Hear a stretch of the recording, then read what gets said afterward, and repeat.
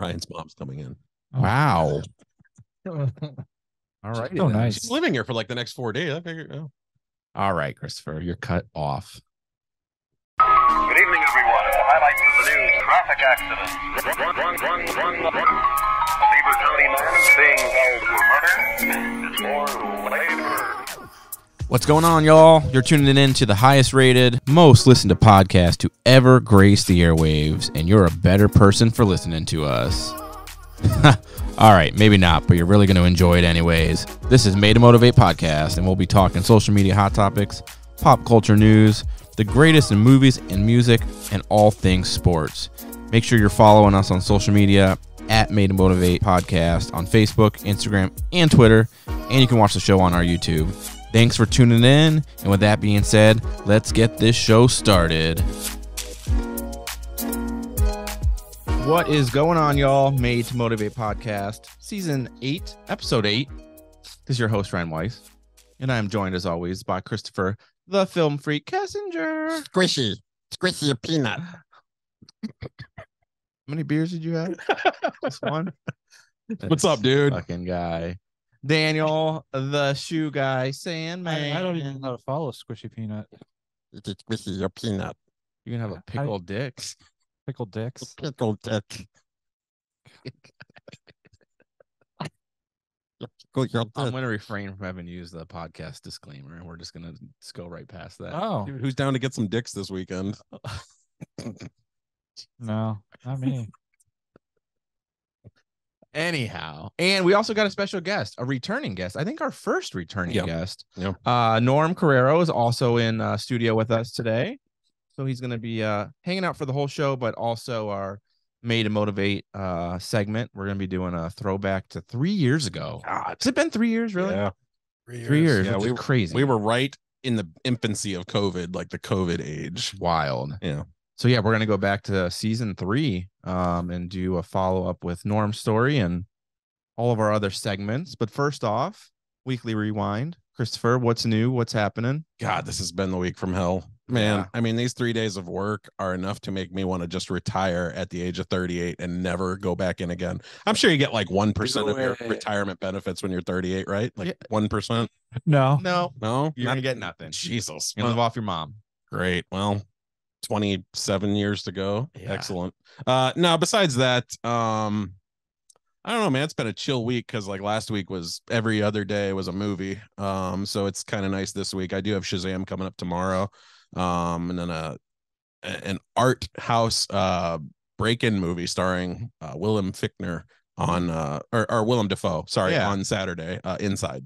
Interesting. So Defoe is back. Defoe is back. I saw him on like Post-show. Jimmy Kimmel or something, and he looked wild. Yeah, that dude. Why has he never been the Joker? Seriously, I've been saying this for a decade. They talked about it on the Jimmy Kimmel episode. Really? About him being him. He actually said he pitched the idea. He tried to pitch the idea of being not the Joker, but being like a Joker nemesis, where like he tries to steal the Joker's thunder and like ploy on him, kind of Out-Joker him. thing. Yeah. Yeah, I'm down He with tried pitching that idea. He said it didn't really go anywhere, but Mm.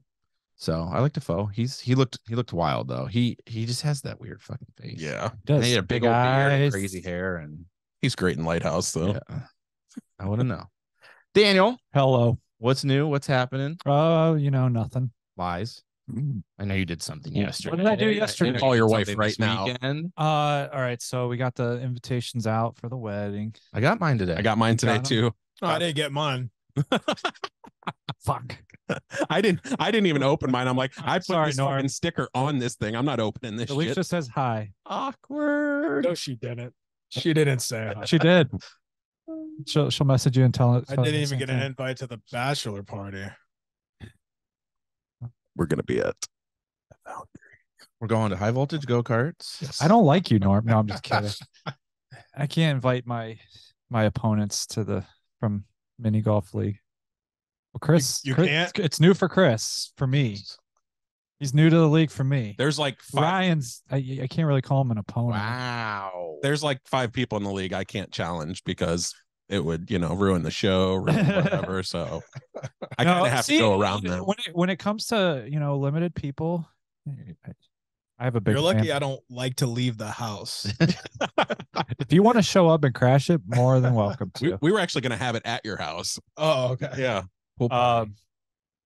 Damn it. On the spot. Yeah. Norm calling me out. I actually got a lot of friends that are going to be very upset. You don't have a lot of friends. First thing wrong with Who that invited this guy? Yeah, these two weren't on the show together. I know, last time Norm was here. So Was it just it was Jesse? No, it was like me. Who? Yeah, well, Stuff the envelopes. Norm, yours is in the mail. It might get lost. You ran the stamp. I ran out of stamps. see, I was trying to go through that registry addresses. Yesterday we had an event. Ryan actually drank last night. Can you believe It that? did. It was good. What did he have?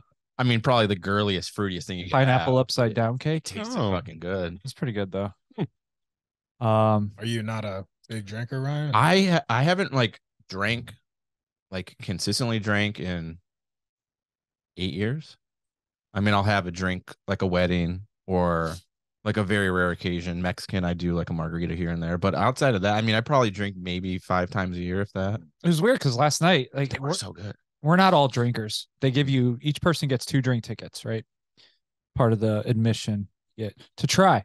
And I don't know if there's a sign or something pointing to us saying, hey, give these guys your free drink tickets. Bro. Because as people were leaving, they would slide their tickets on our table, say, here you go, here's some more drinks. Jeez. Bro. I think I had like 4 or 5 drinks. Yeah. If we wanted to get like lit at the We could have. freaking like wedding hall, easily. Absolutely. They were just passing drink tickets off to us. I'm like, We didn't get a I'm chance to good. try any cake. Oh, Why? I wanted to try more than the cake. Oh, yeah. that They're way. out. They're Yeah. out. I wanted to try the cake ladies Wow. cake. Pictures? I don't have any damn light. Yeah.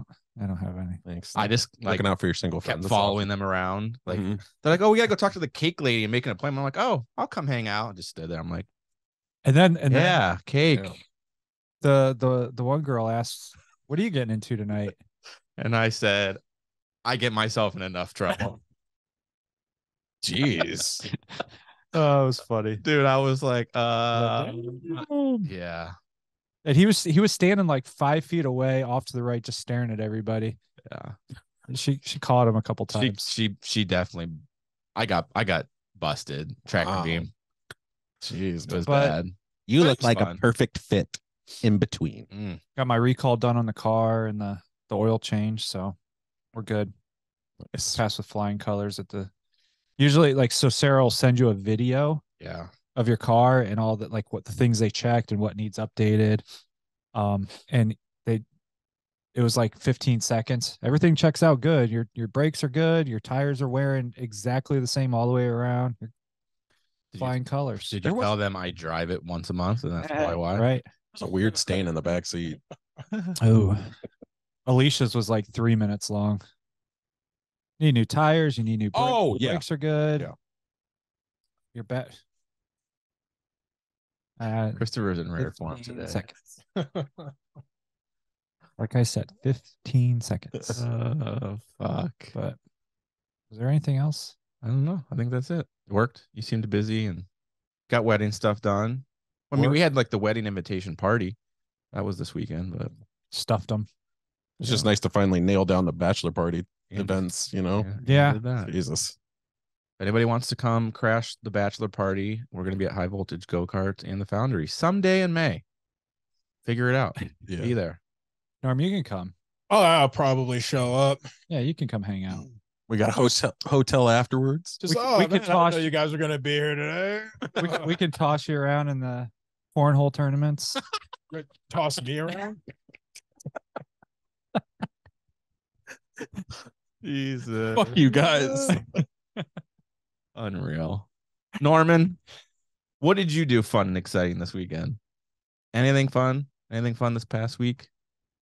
No. Anything fun since the last time you're on the show? 3 years. We'll talk 3 about that years. here in a little Oh, bit. geez. Yeah, that's a Twinsies. Well, you can't see it. Oh, that's cute. oh, I thought you were just showing me your tits again. Me too. I was like, Oh. what is going on I over was here? like, I've already seen those double D's, buddy. Hey. Plenty of times. That was before I was a stage girl. Good God. No, my day is usually the same. It's very routine. Wake up. I eat at 8 o'clock. I eat at 10 o'clock, 12 o'clock, 2 o'clock, 5 o'clock, 7 o'clock. I go to the gym at 4. Jeez. I'm actually down to 1 time a day, which is nice because I have several injuries to my arms and my shoulders. So, chicken breast and rice. Is that what you eat? chicken and broccoli. Nice. Close. No, actually, I mean, chicken and ground beef is usually the go-to meats there, but riced cauliflower, but I can't just eat that shit. Like, oh, it's so gross. I gotta mix it in. Dude, rice cauliflower is awful. I don't think I've had it. It's awful. I can't do I it. like cauliflower. You gotta mix it, and you gotta put other like barbecue sauce, hot sauce, soy sauce. I'm into it. You gotta put a lot of shit in there too. It's real sour. Is it? It's bad. Ugh.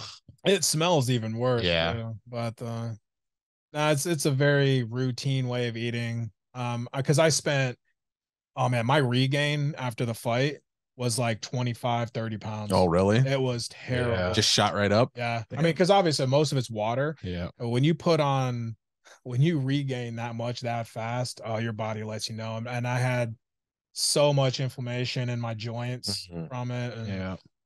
so it took me a little bit. People don't realize you train so hard for these fights, and it's like, your body does go through a transformation in just such a short window.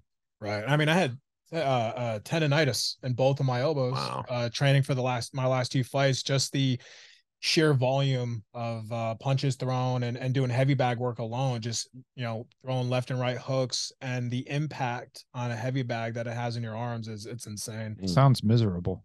It is Why would you now. do that? It's now miserable. Yes.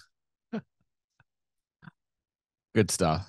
Oh. I hung out with Dan and did wedding invitations and got drunk at the wedding venue and looked at some cake. That's really it. Did you get hungover? I actually did not. I don't know if the drinks were very strong, but I mean, they tasted great. Did not get hungover. Tried some food. The food was good. Nice. And that was really it. We're leaving for vacation tomorrow. Yeah. Cannot wait. Florida. Yeah, we're going to Florida, so be peacing out. I'll get this up before I leave. Besides Disney, what are you doing? No Disney. No Disney this time. We're going to visit some friends in Tampa, and then we're going to go visit Ashley's mom in Englewood, go to the beach. Just always up to no good. Chill vacation. Disney soon, hopefully. Not this trip, though. It's a rarity going to Florida to not go to Disney, but couldn't go without your man over here. Yeah, we'll see. Maybe later this year. With that being said, we'll kick off the actual show. We're going to start with Locker Room Talk, our most favoritist of episodes or segments or whatever you want to call it. Knock that out, and then we'll see when we want to do Made to Motivate at some point later on. Maybe. If we have time. Swung on, line to deep left field. It is gone! 45-40. Run, William, run! 20, 15. Iguodala to Curry. Back to Iguodala. Up for the layup. Oh, blocked by James. LeBron James with the... This is Locker Room Talk. Locker Room Talk. Per usual, we just need to rename it like Football Talk because that's all we really care about or talk about. And this episode is no different. We've got Aaron Rodgers news. We've got Baker Mayfield news. We've got some Zeke news. I don't know his real name, so I'm just gonna go by Ezekiel Elliott. Ezekiel Elliott. But yeah, first things is Baker Mayfield. This dude's just getting passed around like crazy. Browns, Rams, Panthers. Oh yeah, Panthers was first. Now he's going to follow in the GOAT's footsteps and officially took a trade to the Buccaneers. Yep. 1 year. Wasn't that what he had supposedly with the Rams? Was it 1 year? Yeah. So it's not a trade. It's a free agent pickup. Yeah. He was an free agent. Yeah. They signed his contract. Yep. So Baker's going to the Bucks. We'll see if he has any. Is he going to be starting? Did they draft him as a starter? Well, with that, I mean, he could start theoretically. I think at least he'll compete for the job. But they're talking about also drafting a quarterback too. So like, I mean, anything could really happen. It's going to be kind of like the Steelers. They picked up Pickett, and then just kind of threw everyone out there. So. I don't know, man. I still don't think Pickett's the guy for that job in Pittsburgh. Like, I think they have a nice core there, but I think he's going to be gone within 3 years. Yeah. I don't think he's the replacement by any means. We'll see. But I mean, what do you guys think about Baker going to Buccaneers? Do you think he has any luck there? No. Do they have enough surrounding him to be successful? Dan's an immediate no. Thought Once about this. once he left the Browns, he's not worth anything. Yeah, I mean, at this point, his a legacy or name means nothing at this point. When you've been to 3 teams in less than 1 year, Yeah. I mean, that's not a good look. Oh, who was that other quarterback? Like, just kept getting passed around. Couldn't find a starting role anywhere. I mean, God. Trying to think. Cam Newton. I mean, that is one. I mean, there's a ton of quarterbacks that get passed around like this, and they typically. But he was on like make it in. 12 teams. This who I'm thinking of. I mean, Baker's off to a bad start. This is only his 4th season. No, Has he been that long? This will be his 6th, isn't it? Oh wow, I think so. I don't know why it felt like it wasn't that long. Yeah. How many did he have with the Browns? 3 or 4. Yeah, but then I mean, he was in Carolina, LA, and here all within like 1 season. But I think last year was his 5th, so I think he was 4 years at the Browns. Okay. Yeah. Baker's got 2 options at this point.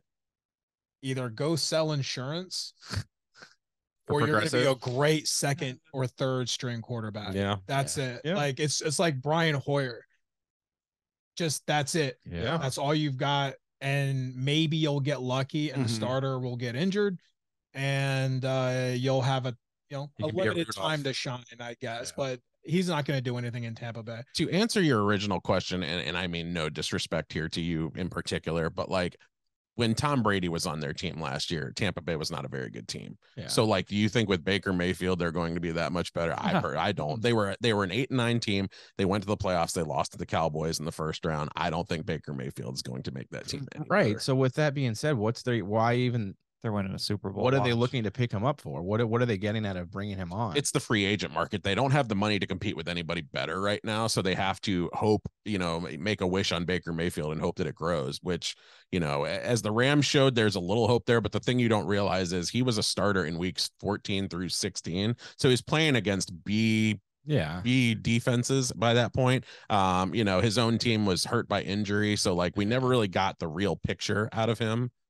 I don't see it happening. I think honestly, like he'll try to make the most of this opportunity, but the Buccaneers is not a team where he will succeed. Yeah, no, I agree. I mean, and it sucks. I've been a Baker fan since the start. I mean, I just liked him as a person. We both think he should still be in Cleveland. Yeah, and it's sad to see that he went from having such high hopes and it's just been an absolute failure. Yep. So it sucks. I mean, and just to have to keep moving around like that. I mean, that's hard on your family. Yeah, I thought Carolina would have been a better fit for him. I mean, there's a lot of problems with Carolina. Like it goes to management. It's a lot like Cleveland. Like, so there's not a lot of room for success, but I thought he would have thrived in that kind of offense. Yeah.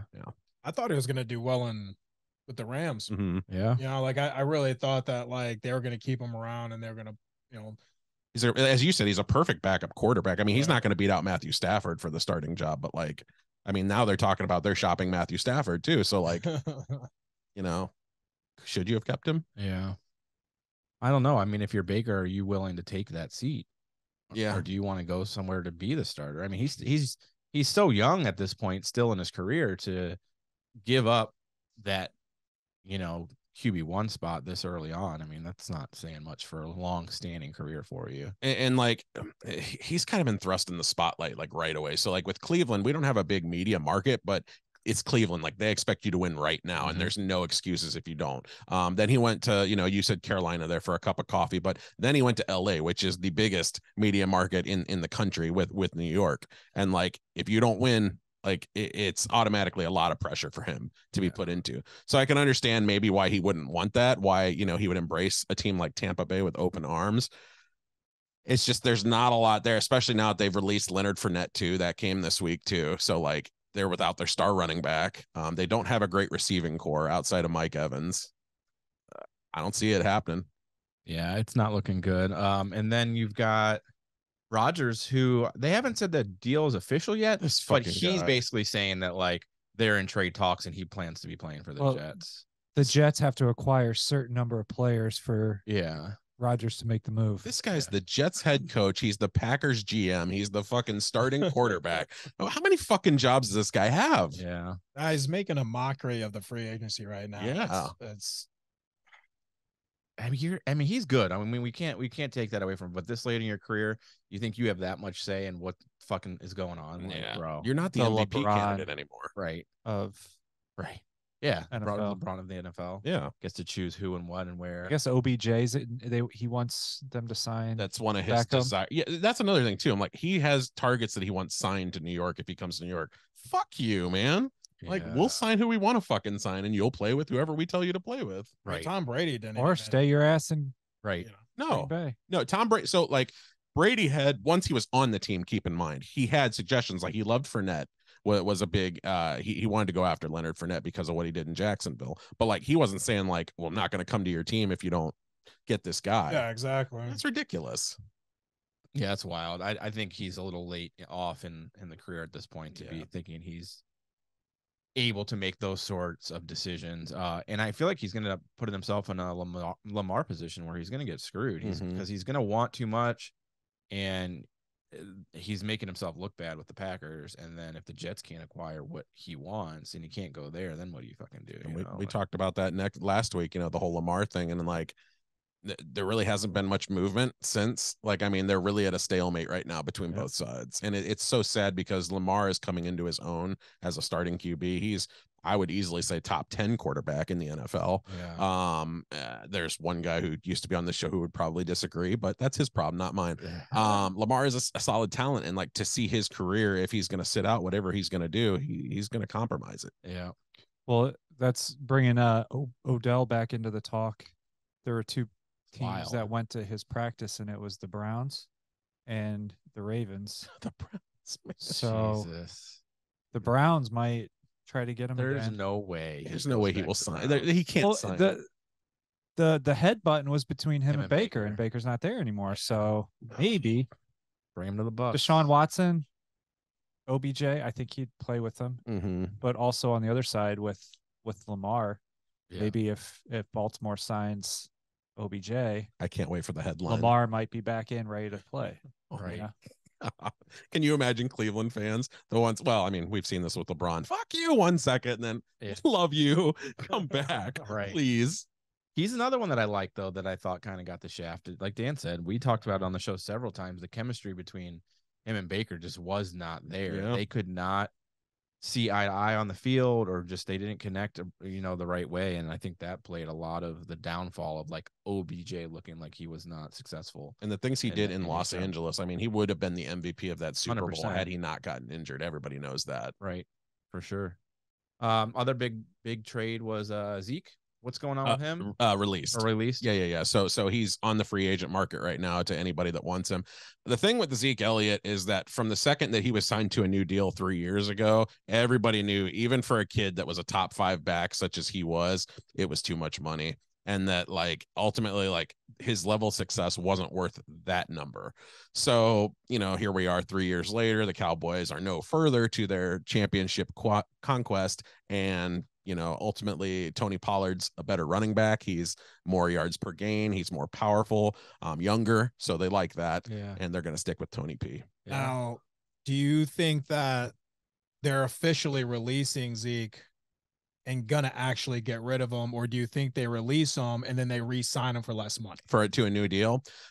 And I think that's possible. I think that's a very good point. The only reason I would say no is that from the very start, Zeke said that he was willing to restructure his contract to stay in Dallas. He wanted to stay in Dallas. He said he'll do it right now. So, I mean, there is that chance, possibly. But I think we're going to find out in the next day, because not many teams are going to let a back like that go. I just feel so bad for him, because like the last memory I have was like him like playing center and getting fucking trampled. Stupid play, man. Oh my God. It's like the last play that like Dallas fans are gonna fucking see and remember this guy by. And that was Kellen Moore's last play call at Dallas. And then he goes to Los Angeles Chargers and like becomes their new offensive coordinator. I'm like, all right, well, take him. Fine. Jeez. Juju's going to the Patriots, baby. Yeah. I'm happy about Really? that. That's a good signing. I'm happy That about is a that good one. I one. just posted about, actually. They need a number 1, and I think Juju can thrive in that environment. I really do. He was with the Chiefs, right? Yeah. Yeah. Won his ring, and I liked him. that's it. And the Chiefs are going to have to make some room anyway, because they said that there's a few NFL quarterbacks who have gone unnamed have said they want to play with Patrick Mahomes. So like, I think they're going to start clearing some cap space out and start signing some of these big. It's more next year. There'll be more wide receivers coming out next year, but a lot of guys want to play with the current greatest. They want that easy ring, I guess. Yep. Outside of the football stuff, anything I missed? Anything important with new Tiger news? Oh, there was new Tiger Woods updates that me and Dan briefly talked about. So we talked about Tiger Woods. It was on the last episode, right? Yes, sir. And his girlfriend and the NDA and this, that, and the other thing. And apparently further news came out shortly after we recorded, and we were unsure if they had broken up. We're going to break up. We thought maybe she was just kind of looking for future things, or we initially thought, okay, something's going to come out about Tiger. You know, there's something that he did, another sexual assault accusation or something. And it seemingly has come out that he had broken up with her and wanted her to leave the house and everything like that. And then after that is when she asked for the NDA to be nullified. And she basically wants to be able to capitalize on the relationship and have, you know, a book deal or interviews and things like that and make money. My issue with that is she's in her notice, whatever it was that she let out to the news about wanting it released, she specifically cites this whole, well, based on like, if you're a sexual assault victim, you have the right to talk about it. And she used that as a ploy to want it released, but she hasn't come out and said there's anything that has happened like that. So I'm like, no, you signed the NDA. You knew what you were getting into. If I'm the judge, I hope that they fucking withstand it. I hope that they don't let her off just so she can try and make some fucking money off of him. Like, you have no reason to have it released. Yeah. She made that agreement. She's suing him for $50 million too. Is it 50 now, or wasn't it 30? It was 30 million. 30, 30 million. Like, she ain't getting 50. That's for sure. She's suing him for 30 because he kicked her out of the house. That's his house, because they had a verbal agreement that she could live there For 6 years. You're broken up with, bitch. You're gonna still live in his house? Nah, boy, get out of here. Yeah, I mean, we speculated for a long time last week in terms of what we thought that could be. I mean, at first I wasn't so onto the idea that Tiger did something, but once you guys started kind of talking more about it and like why you would actually pursue something like that, I'm like, man, this does not look good for Tiger. Like, it's, you know, because the thing is, even if she lies about it, as long as she pursues it, it's going to drag his reputation into the mud, and that's the one thing he can't afford to lose. And I think it fully 180'd at this point, though. Last week we were like, okay, this is going to make him look bad. Mm-hmm. Now it just makes her look like a gold digger. Yeah. She's clearly just after potential money based on the fact that she dated him. Vengeance. And that's the whole reason she's trying to fight, or people are trying to say that's why you know, having an NDA is, you know, you're shady or you shouldn't need that. And I'm like, she's a perfect example of why. Yeah. Because you have to protect yourselves from people that just want to be with you because they want to be able to make a buck off of it. Talk about it. Yeah. Fuck that. Unfortunately, lawsuits like this, you know, she'll sue for so much money, an unrealistic amount of money, because they'll settle for her. What, 5% of that? Right. She gets half that, she's happy. Yeah, and that's what I'm saying. You can get 3% of 50 million and you could still be fine. Yeah. So it's like, So is it worth it to drag it out in court costs and all that shit, lawyer costs and fees, or just settle with the gold digger? Yep. Get the fuck out of your life. I mean, it's so easy, and that's what a lot of people are you know, a lot of athletes will do. You know, that's why it's out of court, undisclosed amount, they settle. That's the shit that happens nowadays. So. Yeah, it's whack. It's just so. It cracks me up the way his team went about getting her out of the house. Funny. I thought it was fake. I thought it was fake. What happened? How'd they do it? They told her they're going on a vacation, and Like, told her to airport. meet them at the airport. And when they got to the airport, they tell her there's no vacation. The locks are being changed at the house. You're kicked out. You're done. Move on. Fantastic. That's awesome. You know, as they're like leaving or whatever, they're packing and get ready. Like, nah, maybe you better take all your makeup. Like, maybe you better take like all the rings, all your clothes. We're gonna be gone for a long time. They probably brought extra luggage and left it with her, so she had to pay for like Bring all 2 60 Ubers. pairs of shoes. But yeah, she My wanted. bulldog does not need to go on this trip. The verbal agreement was for her to live in his mansion for 6 years, and Tiger's like, that was not said. Yeah. And even if it was, I mean, the I hate your guts, insinuation you're gonna that you would live there while you guys are broken up and live that lifestyle for that's so awkward. 5 extra years. Still got 6 days and 3 hours on my contract, man. I'm staying right here. Dude, it's fucking wild. Water. I hope. I hear another bullshit lawsuit. Yeah. Did you hear about the guy or well, random individual that is suing Buffalo Wild Wings No. Oh because yeah. they're claiming that the boneless wings are not actually wings. Oh my god. Chicken They'll nuggets. win. They'll win too. Yeah, that's the crazy part about it is they'll fucking win. How do you know how much? I don't. Oh my god, I got to know the number. It's, gotta be, It's a million. it's probably ridiculous. I think it's like $1 million. They'll give him $50,000 and it'll just be another day. Yeah. Can you imagine? It's shit that you Here's that a coupon you for sit here free and go, boneless why wings." didn't I think of that? Yeah. Yeah. Like, hey, babe, I need to pay the house off. Let's sue Buffalo Wild Wings for some bullshit reason. We'll settle for $150,000 and call it a day, huh? He gets it all on a gift card. Yeah. Lifetime supply of boneless nuggets. Come eat our wings, bitch. Boneless nuggets. We're gonna settle for 150,000 in wings. Sold. That's fucking stupid. I would cry Oh. laughing if that were the case. They put it on a gift card. That's so good. Fantastic. What a way Store to get back credit. at him. Like, now you have to stick with us. Right. All right. I think that's all for sports. We don't want to drag it out too far. We got lots of other things to talk about. So we'll hit up Let's Get Social next. It is July 20th, 1969, and man is about to land on the moon. Freedom itself was attacked this morning by a faceless coward, and freedom will be defended.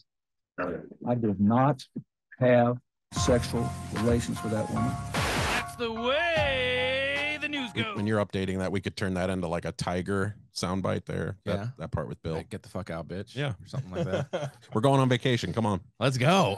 Get your bags. All right. Let's get social. One and only topic. We're going to knock this out. And it's the downfall, the collapse, the demise of Silicone Valley Bank and Signature Bank. This is the first like big bank fallout that's happened in quite some time. It's actually the number 2 largest bank assets to have collapsed ever. You know, it's the number 2 worst. But so anyways, over the last week, Signature Bank or Silicone Valley Bank in California was officially taken over by the FDIC for inability to maintain operation.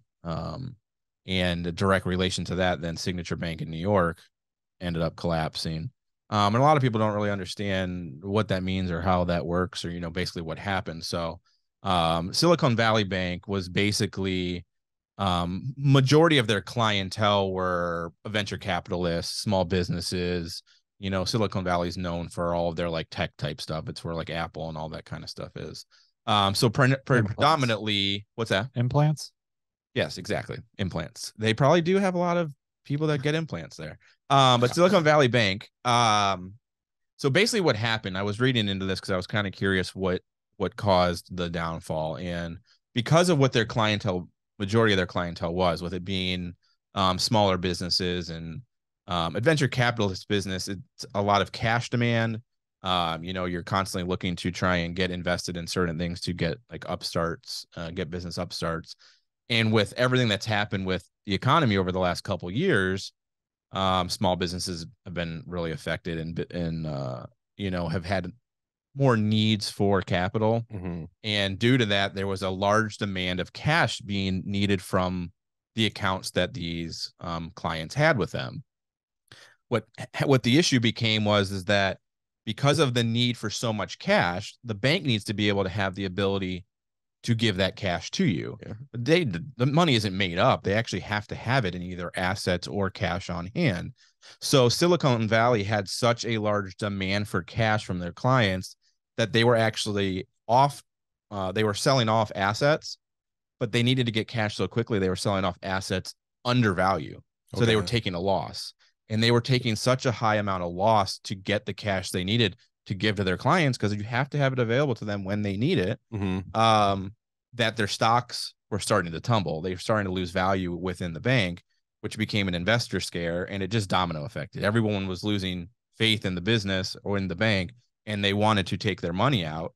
And it got to a point where they were losing cash way faster than they could produce the money, get rid of assets to do it.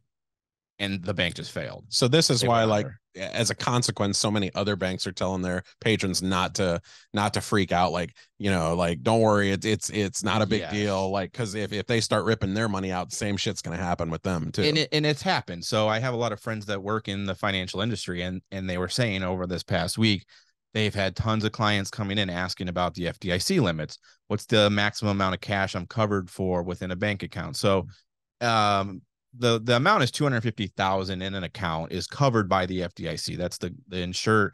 That's what insures your money if a bank were to collapse. So in the instance of Silicone Valley, under normal circumstance, anybody that had over $250,000 in an account would lose everything over that. They would get their 250,000, and anything in excess of that, you're at a loss. Yeah.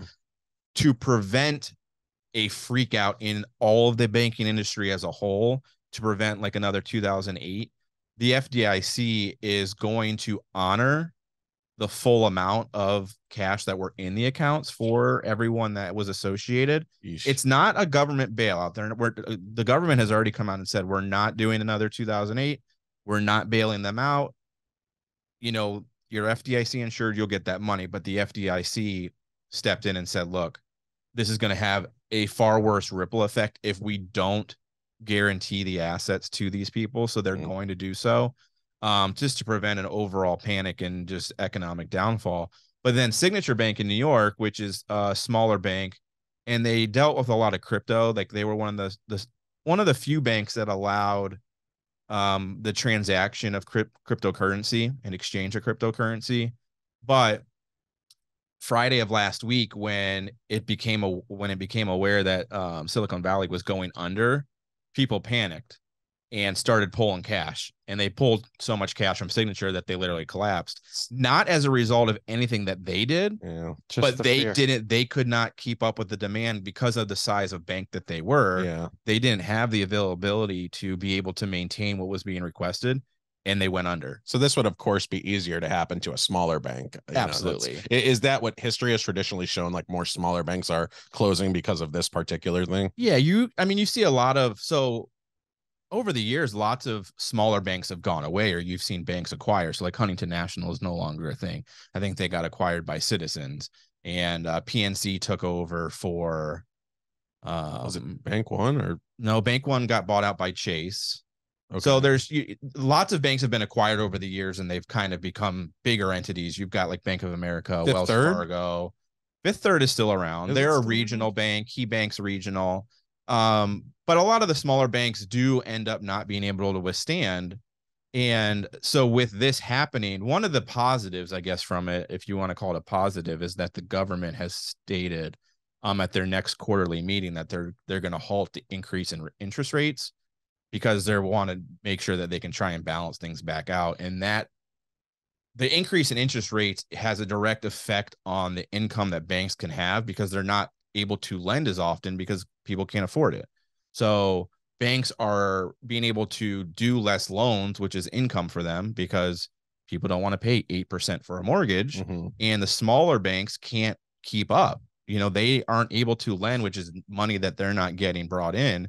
And we've had so many rate increases over the last year that they came out and they said, we're gonna slow at this point. If it is, it's going to be a minimal rate increase, not like they've been doing like 0.25% consistently, 0.5% consistently over the last year. Every quarter they've been raising it. It's been insane. So here's my question: why now? Like, why? So obviously, like, COVID, the big brunt of COVID was 2020, which was 3 years ago. Why has this taken 3 years to finally impact? So it was just a matter of the amount of assets they had to offload to be able to maintain the cash need.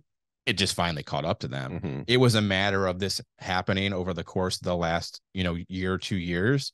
And that when your stock just starts to tumble, the faith just got lost in the bank at that point, basically. So it just hasn't subdued. The borrowing or the taking out just hasn't subdued. They weren't able to recoup. So the issue is that they had to sell off so many assets to create the cash they needed. Yeah. But with the way that the economy has been trending, where it's not gotten better, they haven't been able to replenish the assets and the income that they need to be able to maintain operation.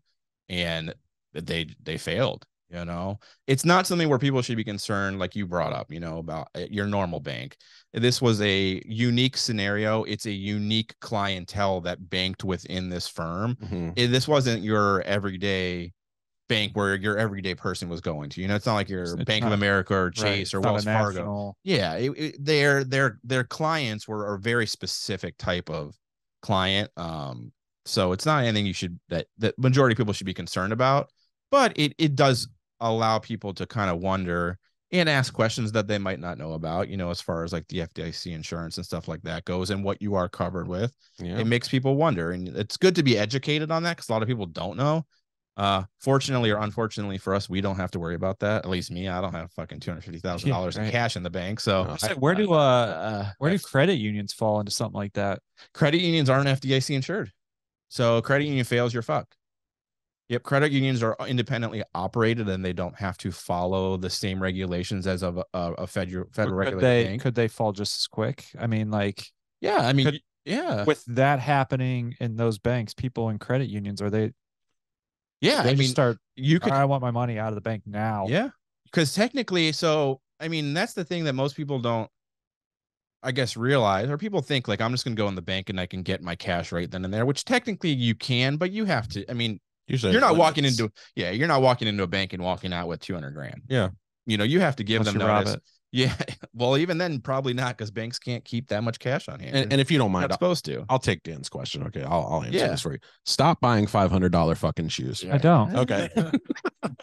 But yeah, credit unions are operated differently, but they can't, they could fail just as much. I mean, if they ran into a position where they had their clientele need to have access to their cash and they couldn't support it, that's what happens. I feel like if that scare happened in California and it affected New York, and these credit unions being smaller, we could easily shut down a ton of those. Yeah. I think people will hopefully, you know, because for the most part, it's been forthcoming as far as what's going on. It's being talked about. The government is trying to issue. Obviously, they don't want people to panic unnecessarily. And it's not you have to really look at the clientele that they had at both banks, you know, and that the way that they operated. Signature Bank put themselves in a very unique situation with the cryptocurrency and everything like that. I mean, we've talked about it on here before. It's not a backed. It's not a backed currency, you know, and when you put yourself in a position where you have that type of clientele, the scare is easy. And you know, this is what happens. So it's unfortunate. They'll get acquired. Both of them, I'm sure, will get bought out, their assets acquired by another larger bank, so that those branches and stuff become something else. Or the assets get sold off to recoup some of the money that has been lost. But I'm wondering when this Dogecoin is gonna make a return. I'm losing money right now. Yeah, because I looked at it. So I looked at crypto when this happened to see if it would sway people one way or the other. And it's stagnant. It's not going anywhere. But yeah, so it's pretty big. Again, this hasn't happened in a long time. Smaller banks have closed over the last several years for different situations, but not to a level like this and this quickly, where it has affected another bank like this has. So hopefully we'll get another Adam McKay movie out of it, where we get Margot Robbie in a bubble bath explaining to us how fiduciaries work. Sign me. I want to see her in a bubble bath. I need to buy that. It's one movie I've always wanted to own and I have not bought. Big Short's great. So good. But yeah, so that's big. That's the big news really this week. And Let's Get Social. I'm sure there's other things that we could talk about, but we're not going to. We're going to do Hollywood, and then we're going to do Made to Motivate. So Chris is going to talk about movies and boobies.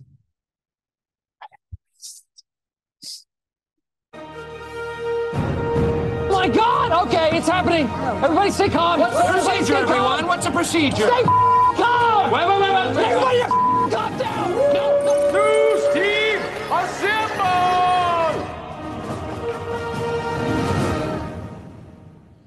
Hollywood. What the fuck was that? Sorry.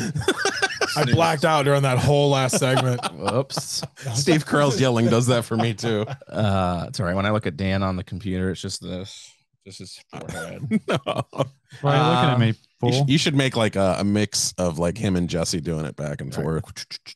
We can make it look I was like trying they're to see how texting much each other. money I lost it in Dogecoin. Losted? How much money did you lost it over How there? much I lost in Dogecoin. Dan, Chris, what's going on in movies? Ryan. Dan, Chris, Norm. Steve. What's up, Christopher? Breaking news today. Oh yeah, what is it? And we finally got some good news out of DC. Oh boy. 2025, James Gunn has finally stamped his name to a project. He is going to direct Superman Legacy, starring Chris Pratt in 2025. There is no casting yet. This is in the infancy stage. So there is a possibility that Chris Pratt would be the next Platt. Superman. What? There's not only a possibility, it is probably going to fucking happen. Yes. There's no doubt. He'll play Superman. He'll play Lois Lane. He'll play who's the fucking Perry Mason. The police chief. Lawrence Lawrence Fishburne. Was a good last name for Perry Mason. But yeah, this is good news. I mean, at least they're putting their positive step forward, and it seems like they've finally cut off the Henry Cavill era. Like it's come to an end. How do you guys feel about this? To me personally, I'm not the biggest Superman fan in the world, but if James Gunn is involved, it kind of piques my interest a little bit that we're finally going to get some kind of personality to the Superman character. What do you guys think? Heard Cavill might be a villain at some point in the DC world. Yeah. How's that happen? Can't just go from Superman to a villain. I guess if you're redoing everything and wiping the slate clean, the fans aren't going to see a redo. That's hard to do when you're that far in. Yeah. Yeah. So, Norm, what do you think? I've never been a Superman guy. Same. I've actually, when it comes to DC and the DC universe, I've actually had more enjoyment watching the villains. Yeah. And like the Batman series, like I absolutely love Joker, and they have better villains. They are my two favorite villains of all time. But when you look at like the Marvel universe, all heroes, you know, it's so easy to love the heroes. But in DC, they have just made a train wreck of the superheroes in that series. So never been a big Superman guy though, personally. Yeah. And what's strange about this too is that like unlike obvious directors before him, James Gunn is now kind of the new head of DC. He's taken over as kind of like the godfather who they've handed over this rights and reins to. So he basically has full access, do what you may, to this character, to this story, everything. So it's in his hands, and you can look at that two ways. You can look at it as, you know, the James Gunn of Guardians of the Galaxy, obviously my favorite Marvel property. You could look at it as the Suicide Squad that he took the Suicide Squad under with the new rehashing of Idris Elba and Margot Robbie and all that. Sucked. So you've got that balance there. Like where did they find that in? And Superman lends itself to being such an overtly serious character that it's interesting to put this director in that reign. I mean, it's going to be hard. It's going to be very difficult for him to kind of find like that new genre. If he's going to add anything new, he's going to create a new series with Superman, because the legacy of Superman, no pun intended, I guess, the title of the movie, but the following in the community in the DC universe, especially Superman, I mean, that dates back like way the fuck back. Born here, Cleveland. You change that, you're gonna have all the comic book nerds coming out, and you are gonna get fucking torched. I think outside of Batman, there's probably no other franchise in that world that fans care more about. Maybe Star Wars. And that, well, you said that just in DC. Yeah, just in DC. Gotcha. Yeah, I don't think there is like Batman. Even Batman's arguable. I mean, Superman has his legions of fans. Just because I'm not one, you know. Ryan, what do you think? I like Superman. I like Christopher Reeve Superman. Mm-hmm. I did like Cavill though. I'm disappointed that they're parting ways with him for that part. Yeah. It's not my favorite. DC as a whole isn't really my favorite thing though. I mean, outside of Batman, they just haven't done anything that exciting. Like they've just continued to fail for the most part. So I'll be interested to see what he does, you know, and hopefully that this is a new era for them and that he does it right. And to Norm's point, like, don't fuck this up. It is a very big name in the franchise. So he's got to do it right. I think it's got to be cast correctly. And that, like, I don't know, like that, even though Cavill and Reeves were obviously two completely different actors, like they look and fit the part very well. Yeah. So it's like, who are you going to put in that position going forward that's going to fit the right criteria, you know, and not change it too much. These guys were nobodies when they took the role, so like Yeah. you almost have to go of that same cloth. Like it has to be an unknown. You know, I mean, Chris Hemsworth was a nobody when he took Thor, and man, the guy burst onto the scene. Right. Funny enough, the side story. Did you guys hear that the Shazam marketing? I posted about this last night. I didn't really want to talk about it too much. I'm not going to reveal what happened, but so DC and their marketing of Shazam, they dropped their last TV spot yesterday, and a certain cameo got revealed in this TV spot, and now everybody knows about it. This was a pretty big surprise that would have been on this film, and now they just totally I don't understand who put this trailer together, who put this spot together, and they accepted it and said, yeah, we want that out there. Like, do it in the theater, man. Make it to where, you know, fans are coming out of it and going like, wow, now we know, you know, or now all that's crazy. Who is it? Maybe they're going to change it up. Maybe it's just to make you think. Wait, that would be awesome. When Shazam come out? Next weekend? It comes out tomorrow. I mean, the early screenings are tomorrow, Friday. So who is it? By the time Ryan gets this episode out. Oh yeah, I don't care. I just watched the original yesterday. Okay. Do you care? I don't give a shit. Yeah, what's up? Okay. It's Wonder Woman. Oh, interesting. So what happens is, the way I understand it, just the context of how it's edited, the female of the Shazam group is like on the ground or whatever, like she's hurt or something, like she's, you know, kind of nursing an injury, and Wonder Woman swoops in and like she's like starstruck by her, like, oh my god, and then she kind of walks away and you just see Gal Gadot just smiling and laughing about something. That was gonna be my question. Is it Gal Gadot? Or yeah, it's Gal Gadot. Definitely Gal Gadot. Did she step away from that property as well, or no? I thought she was done. They said they have not said anything on her future, and I guess if you're going to keep anybody, that's probably the one that made the most bang out of, you know, the Justice League.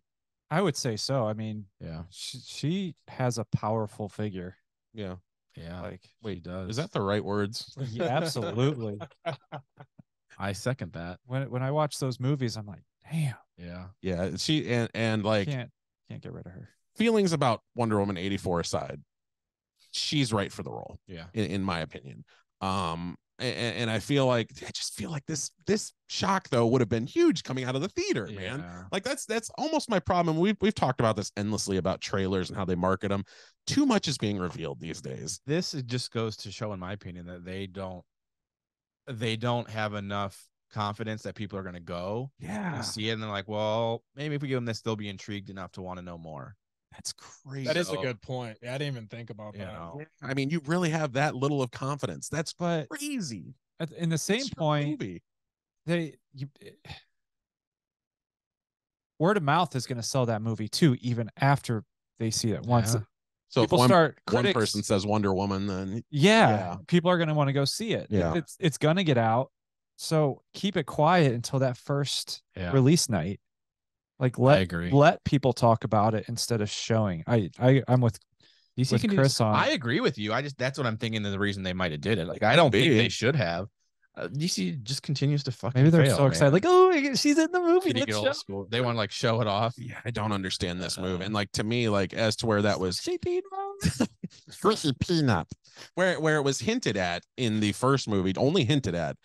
This full on confirms that it is in that same universe as the Justice League, as everybody else. That's a big crossover moment. Like how you let that just wither away with some TV spots beyond me. Yeah. But James Gunn's in it now, and it's all gone because he's going to recast everything. Yeah, I don't know where they're going, man. I hope this is a good movie. I like the first Shazam. I really like the first Shazam. It's real good. I'm hoping this lives up to it. I'm a little worried about how long they've prolonged it. You know, obviously there's years. COVID. Yeah, it's been done for almost 2 years now. So yeah. Let's hope for the best and prepare for the worst. Other news coming out today, Quentin Tarantino's final movie, his 10th and final film, has been revealed. It is reportedly titled The Movie Critic, and he is planning to direct the film this fall.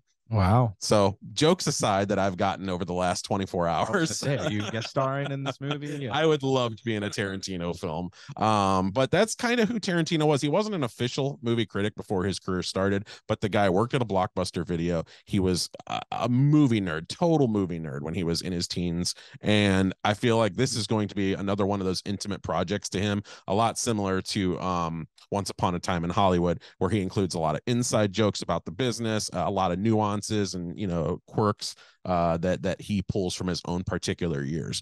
Nothing else has been revealed about this film. It's really, he said he's in the middle of writing the script.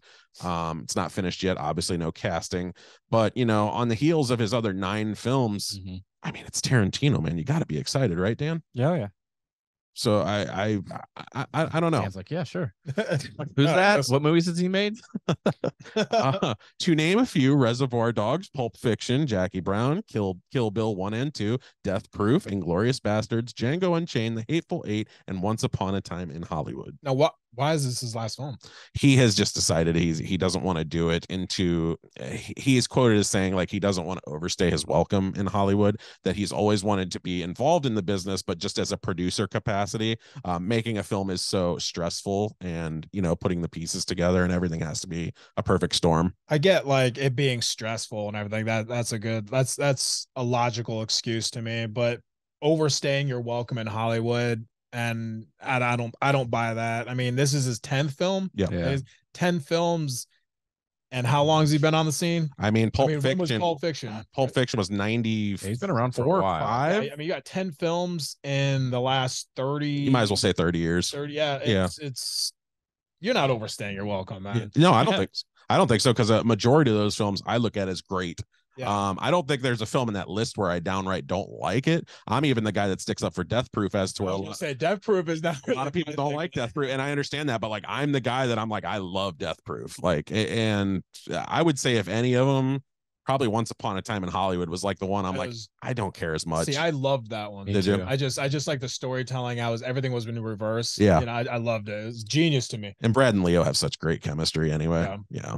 But yeah, that's the like I said, you know, very little is known about the film. It's just that he said he'd like to set it in the 70s, similar to Once Upon a Time in Hollywood, in Los Angeles, similar to Once Upon a Time in Hollywood, with a female lead at its center. So Margot Robbie, there you go. Could be your girl.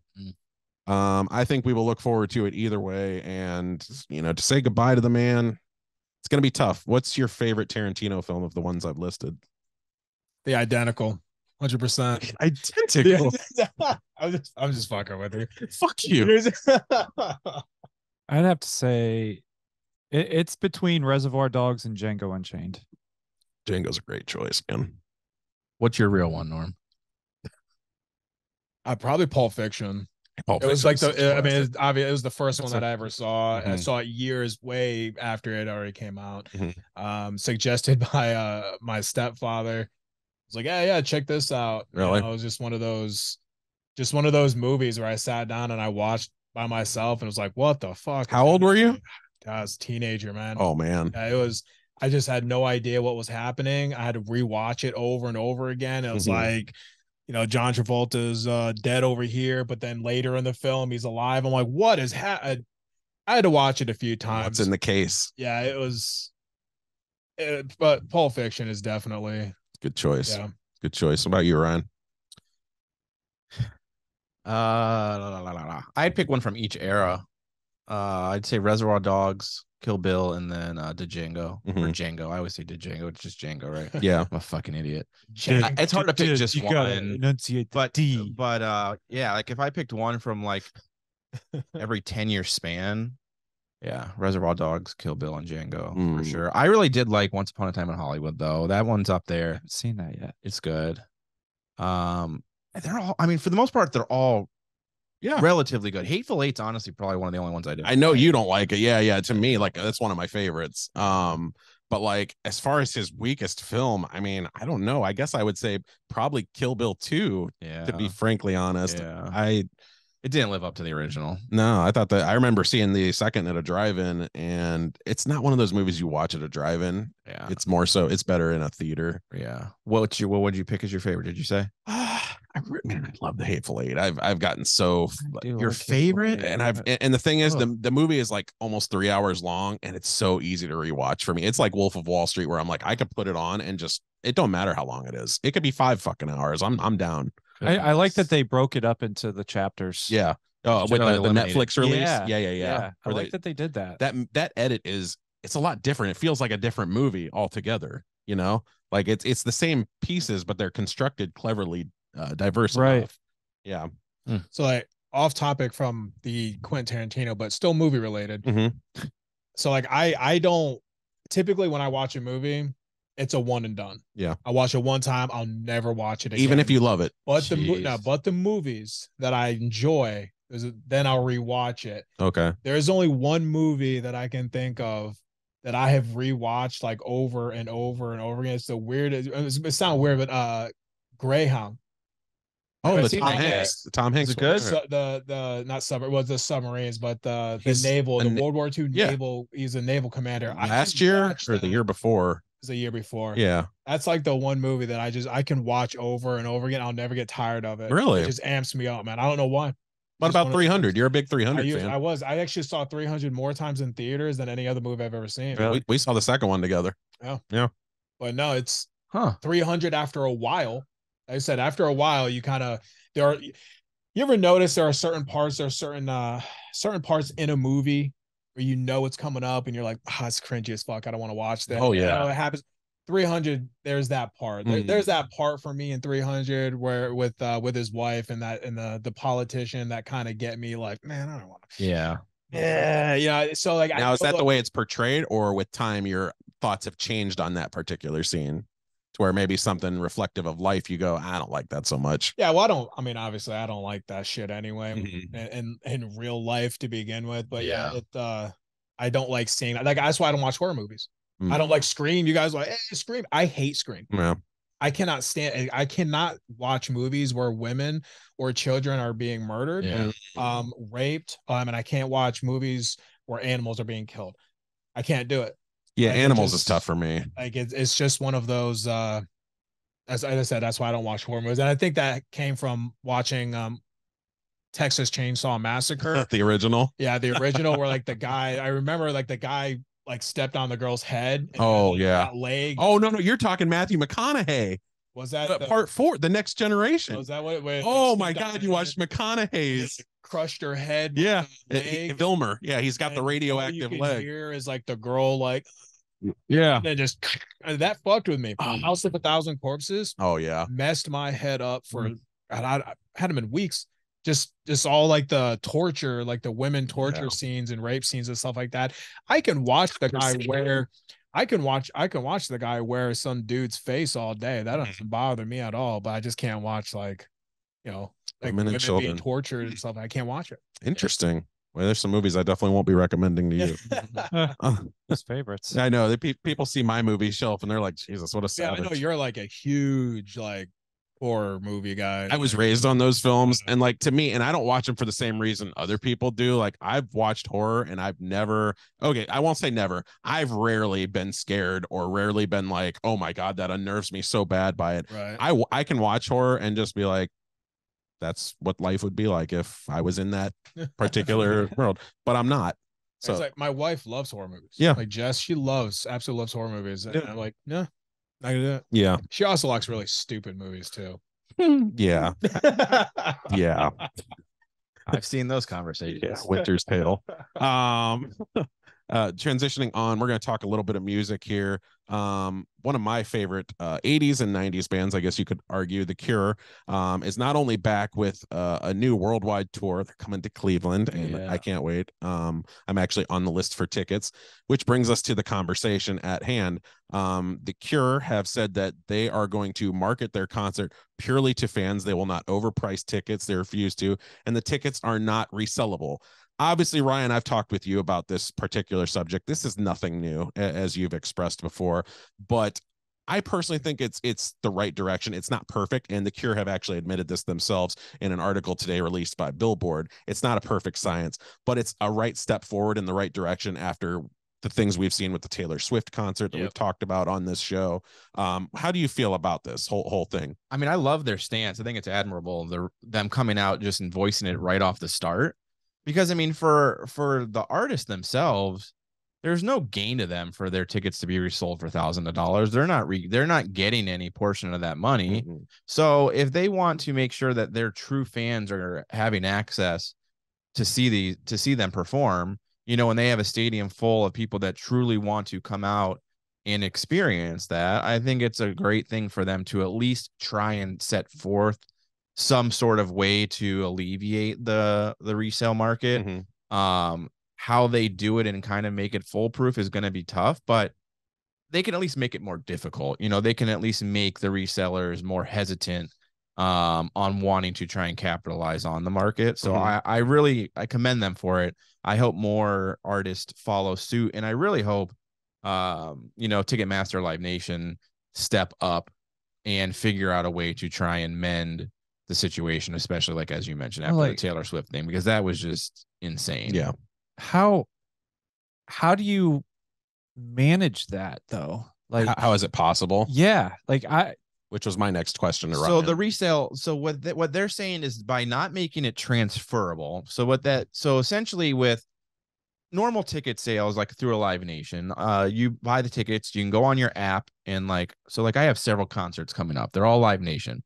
I can pull up my tickets on there, and there's actually an option where I can transfer the ticket, like right from the app. You give me your phone number, your email, and I can transfer the ticket to you. So I could say, hey, Chris, I'm going to sell you this ticket for $500, and I immediately transfer it to you digitally, and you pay me. Yeah. So they're going to make it so that you cannot transfer it. So they're going to eliminate, basically Live Nation's going to have to set up for this concert specifically that through the app, that option is removed. So if I wanted to sell my ticket to you for $500 and it only costs $50, you're going to have to trust in me that I'm going to send you a screenshot of that ticket and that QR code, and that I didn't sell that to 5 or 6 other people, because you're not getting an actual ticket.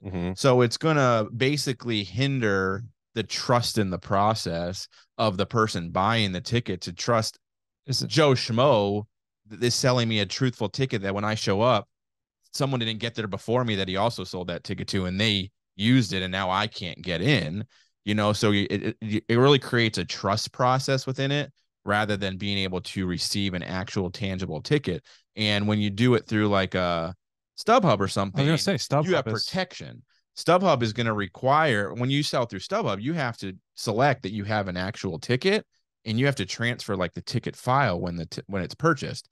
They're not going to allow you to sell this on StubHub with a screenshot of your ticket. You have to be able to transfer the actual ticket for the sale. At the same time, StubHub will also have to limit the price, the asking price on those to prevent the resale. Yeah. If it's a $50 ticket, and I don't think StubHub will. $50. I don't think StubHub will get involved. I don't know. I mean, it would be great if they did, but I think we talked about it before. To them, it's just a business. They don't fucking care. So it really should be up to Live Nation or the actual ticket vendor to step in and set for some sort of like regulation to that point. Like, ticket can't be sold over a certain percentage of face value. I mean, isn't that what scalping was? Like, if I remember being a kid going to Indians games, you hear about scalping is illegal. 2 tickets. I and got it's 2. freaking everywhere right now. Yeah. It's weird that scalping is illegal on a street corner,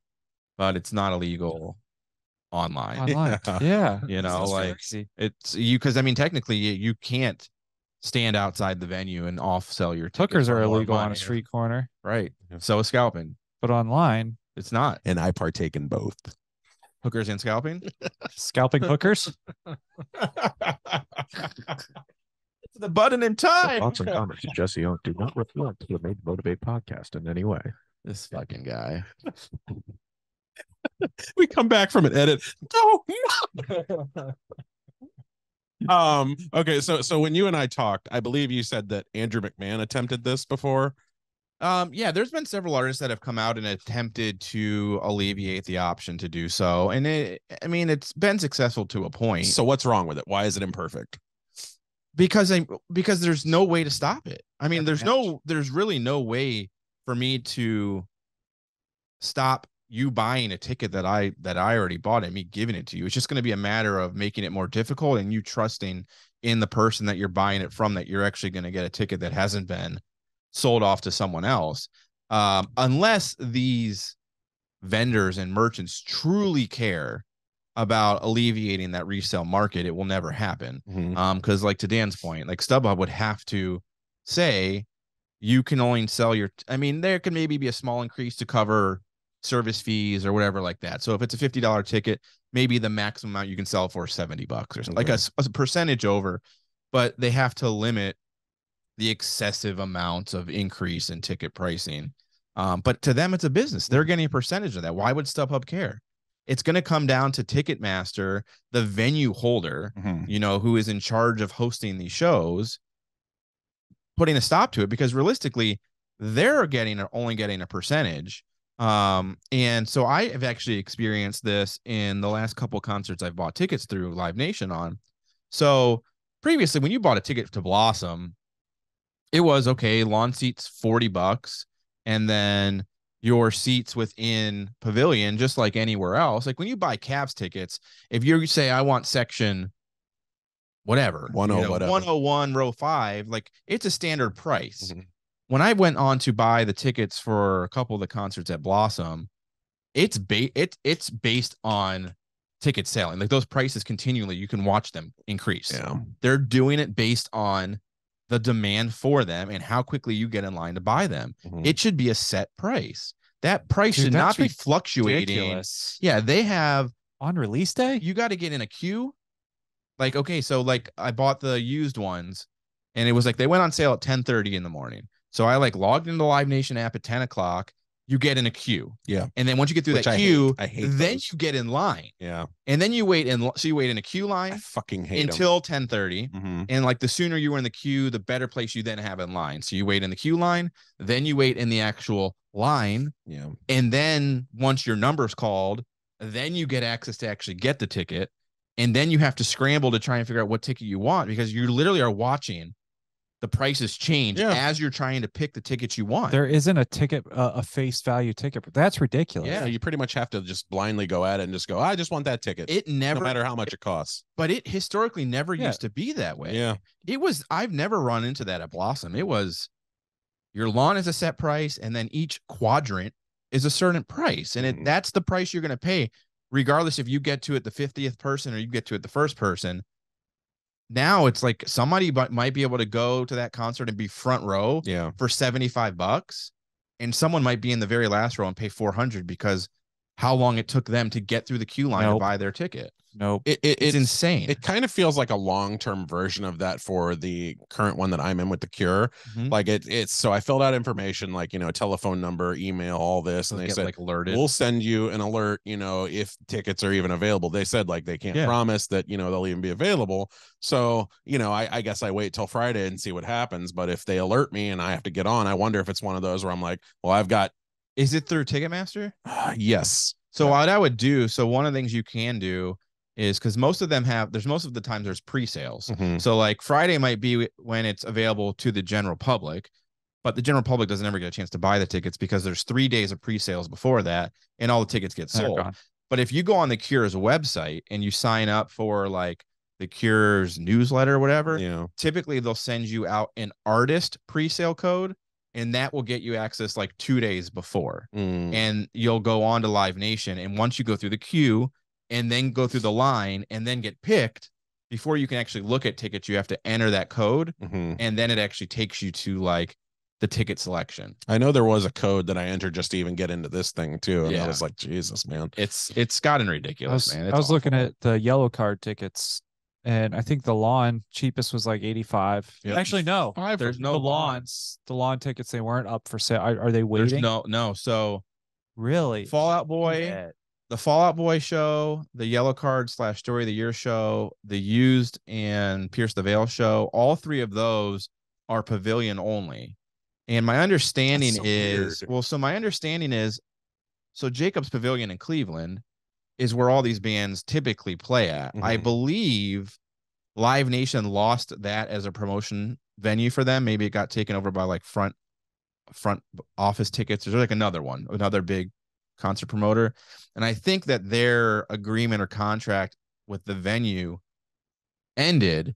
So normally that's where these shows will be booked at. And because they no longer have that venue on their list, they started finding dates at Blossom and getting them booked there. And that's why they're only so they can only accommodate that many people. Well, they didn't do Lawn because you got to think Blossom is a giant venue compared to Jacobs Pavilion. Pack it on. They didn't want to put this band at Blossom and have the whole thing open and there'd be nobody there. Yeah. So they limited it to just the pavilion because they were concerned for the artists. Like, it's going to look like there's nobody at the fucking venue. It's such a larger venue than a Jacobs Pavilion. Yeah. So they made it a pavilion only. Yeah. And it limited the access. Jacobs seems too small for Yellow Card too. Like that doesn't seem. You know what you do with that? Been around though. I mean, for the most part, Ryan went on.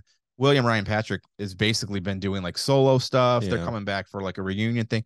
I mean, we believe we're nostalgic and we kind of grew up listening to them. I believe they'd probably fucking sell at Blossom anyways. Yeah. But it could even be like an artist agreement, venue size based on different cities because of what they believe they're. I don't know how it works, but what they should do is fill like the pre-sales, whatever, fill that. And then if you have other people, and then 10 days before the show or 2 weeks before the show, open the lawn. Open it up for Lawn, and now you can start banking more money. Yeah. And I'm fine with that. Like, I understand you have to meet the criteria first, and the criteria is what you say, Cleveland, wherever that Jacobs place Pavilion. is. Jacobs Pavilion.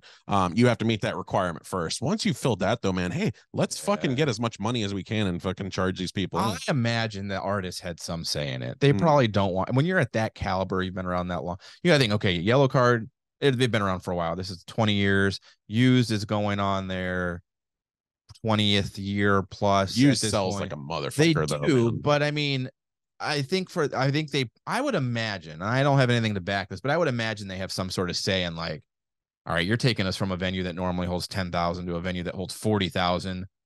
We don't want to be like, is it a safety? I'm using hypothetical numbers.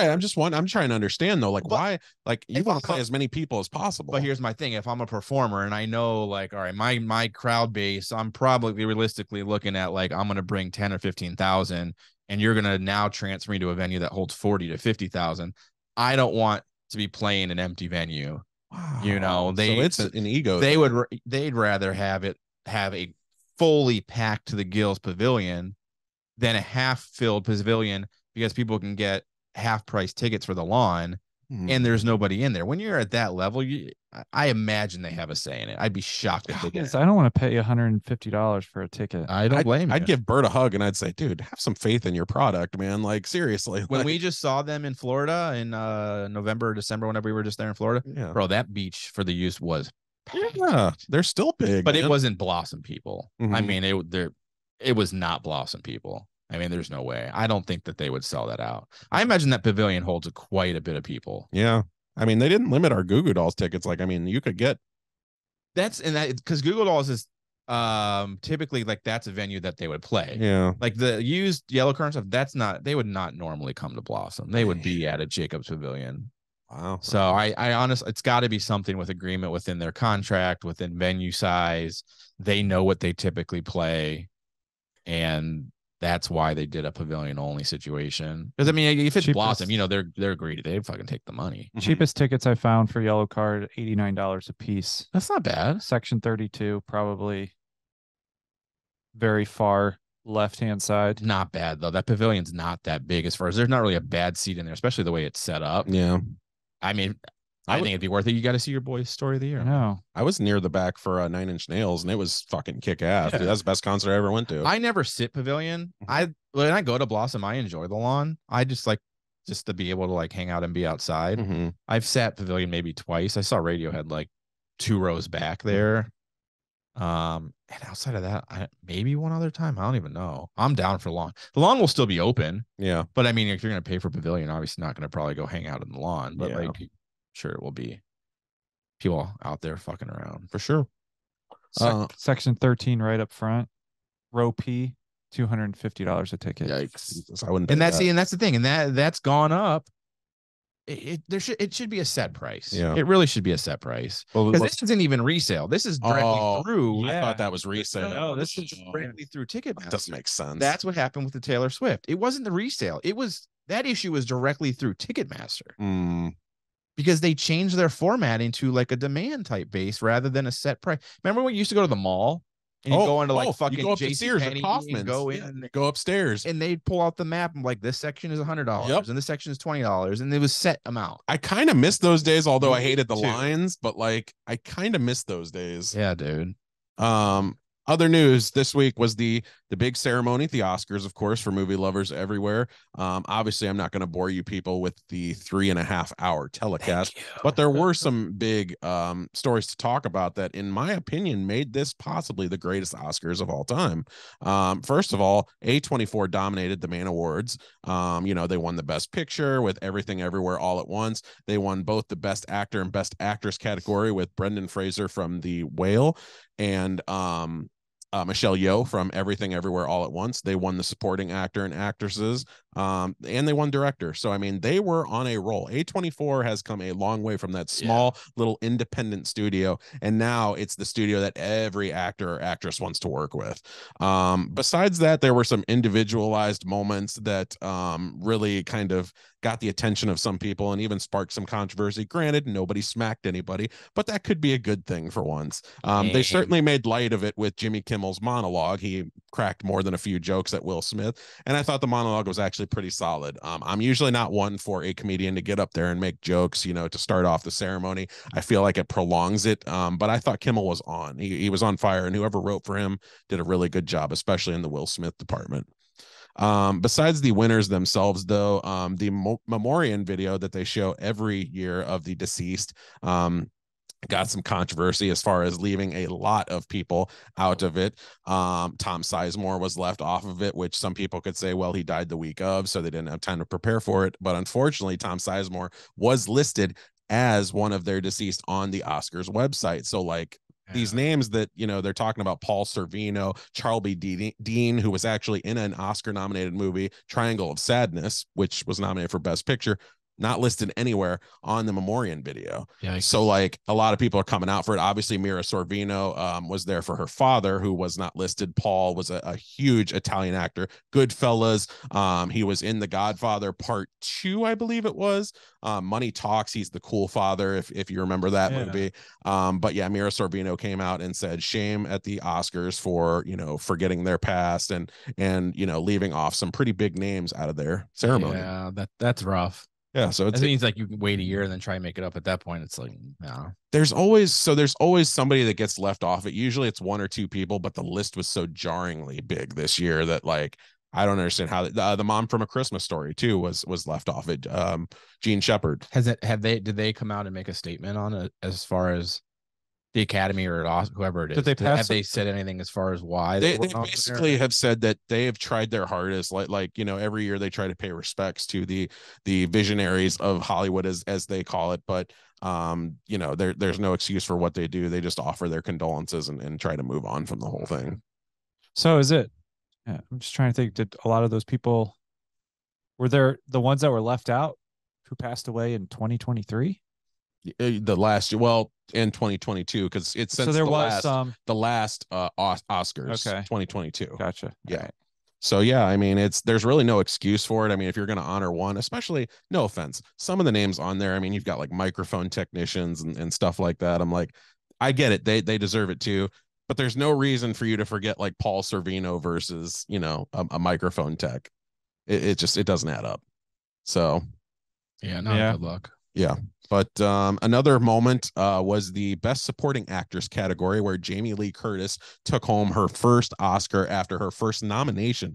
Wow. That's crazy in a career. I mean, you think about Jamie Lee Curtis, you think the roles that she's been saddled with aren't exactly Oscar caliber movies that they would consider, deserving of academic praise. But like, you look at like, this is a woman who has been an actress since the early 70s. She's etched her name out. She finally took home an Oscar. and in the process made a rival out of Angela Bassett from Black Panther Wakanda Forever, who was the favorite for the award going into the night. A lot of people had her, myself included, as the winner of that award. Thought she gave a better performance than Jamie Lee Curtis in Everything, Everywhere, All at Once. And the video of when Jamie's announced, they announced the name, and you've got the other nominees that clap for her. They're really happy for her. And you've got Angela Bassett that's just sitting there with a scowl on her face, just angry. It's like when Sam Smith just won it, whatever, the Grammys, and everyone chanted Beyonce. Yeah. Yeah. Get fucking over yourself. And there's no, you can't mistake that. You watch that video and you watch Angela Bassett when she's sitting there, and when it's announced, you can't mistake that. She is angry. Has she won anything before? So this is her second Oscar nomination. She was nominated for What's Love Got to Do with It in 1993 as Tina Turner, but this was the role a lot of people were saying, like, her performance in Wakanda Forever is riveting. I mean, she's the soul of that movie. She lost her son, she lost her husband in the movie, obviously, and it's just this brave Black woman that is like standing above the Disney universe at the time and carrying it on her broad shoulders. To make up for it, Michael B. Jordan and Jonathan Majors came out, obviously the stars of Creed 3, came out right away, and Michael B. Jordan said, "Hey, Auntie, we love you," and basically trying to calm over the nerves of some. My personal opinion is Angela Bassett deserves the award more. I wouldn't even have Jamie Lee Curtis as my second best of that award. To that, I would give it to Stephanie Sue, who was also in Everything Everywhere All at Once, nominated for it. I thought she gave a better performance than Jamie Lee Curtis, but I can understand finally wanting to give it to Jamie. It's her first nomination. Why not? It's a feel-good story. I thought 95% of the winners were right that night. I thought they picked the right winners. That's one I probably don't agree with. And I don't know if I agree with Angela Bassett's temper tantrum in transition, but at the same time, I can understand why you're upset. I get being upset. It's not a good look, though. I mean, this is an award show to like support your peers and be there in celebration of each other's success in the year. Yeah, be upset. I mean, I don't want to take that away from her. I'm sure, especially because she probably felt that she was deserving of the win as well. But there's a time and a place. Like, I think it just makes you look bad when you react a certain way, especially when you know that they're gonna fucking pander you. They know that your response is gonna be fucking blasted everywhere. They've got 5 cameras on the nominees at that time. Yeah, I mean, I don't know. Just be supportive, like congratulate them and be upset in your own time. But I just don't think it's a good look professionally to fucking throw a temper tantrum. And even Brendan Fraser, like, that was one of the first things he said in his speech was he called out, like, he felt honored to be in the consideration with all the other actors that he was up against. And that's another story I wanted to bring up. It's a good transition. I mean, Brendan Fraser finally taking the award home. This is the completion of his comeback story, as some have called it. He doesn't call it that, but a lot of people do. Brendan Fraser in The Whale, for anybody that have not seen this movie, it is now available on demand. It's available on DVD, Blu-ray, everything else. Definitely check this movie out. It is riveting. He plays a 600-pound man who is basically on the last days of his life, and he just tries to make everything right with a daughter that he's basically been estranged from, an ex-wife who he cheated on, with he becoming a gay man. So it's an interesting film, and it's it's riveting, and it's definitely his best performance to date. You see a lot of emotion, a lot of ingenuity from him. It's beautiful. I mean, in a single word. Ton of emotion. I was kind of getting annoyed with the whale puns. Oh yeah, how he used a lot of them. I missed it. His co-star Hung Chow, who was nominated for Best Supporting Actress, he said only whales can swim at the depths of the talent of Hung Chow or something like that. And I was like, okay. His speech was a little bit awkward. I mean, I'm sure he was nervous. It's the first time. Yeah. He seemed very awkward, and like the little clip of it that I saw. Yeah. Oh, he was big time. So like the first words he says when he comes up there, he goes, "So this is what the multiverse looks like," as a joke to Everything Everywhere All at Once. And I was like, that was a weird line. That was a weird delivery. Okay. Let's see where it goes, but it turned into a beautiful moment between that and Ke Huy Quan. Some know him from the Goonies, some know him from Raiders of the Lost Ark. Or him today from Everything Everywhere All at Once. He won the Best Supporting Actor. Encino Man. Yeah, Encino Man with Brendan Fraser. reunited with Harrison Ford. Harrison Ford gave the award away for Best Picture.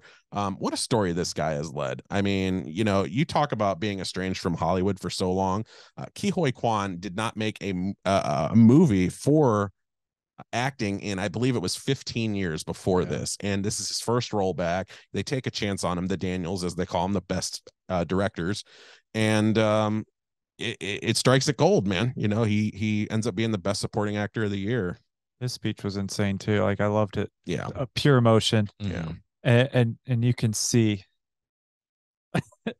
from Goonies. I mean, he talks the same. Oh, yeah. He's just is he the booby trap kid? God, what is it? Radio or what is his name? No, Data is him Data. in Goonies. Is Data. Yeah. In Indiana Jones, he plays he's got the baseball head. What the fuck's his name though? He calls him short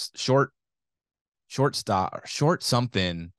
Is what Indy calls him as like his nickname, but I can't think of what his actual fucking Short Round is what he calls him. But what's his real name in the movie? I can't remember. I can't either right now. It was good though, but that's what I respect. Like him and Brendan Fraser getting up there, and you can tell how much they cared and the emotion they carried, and it's like respect that, you know, like they it's been a long time coming for them, and they worked very hard to get to where they're at, and it's like that's what it's all about, you know, not being upset because you got outvoted. Like you got nominated. That's still a really big deal. But that was my question about The Whale. Was like I haven't seen it yet. Me either. I want it. I've heard great things about it, but I didn't know if he won because of his performance in the movie or because of his story. Yeah, you know, it kind of takes me back to like when Heath Ledger, he won.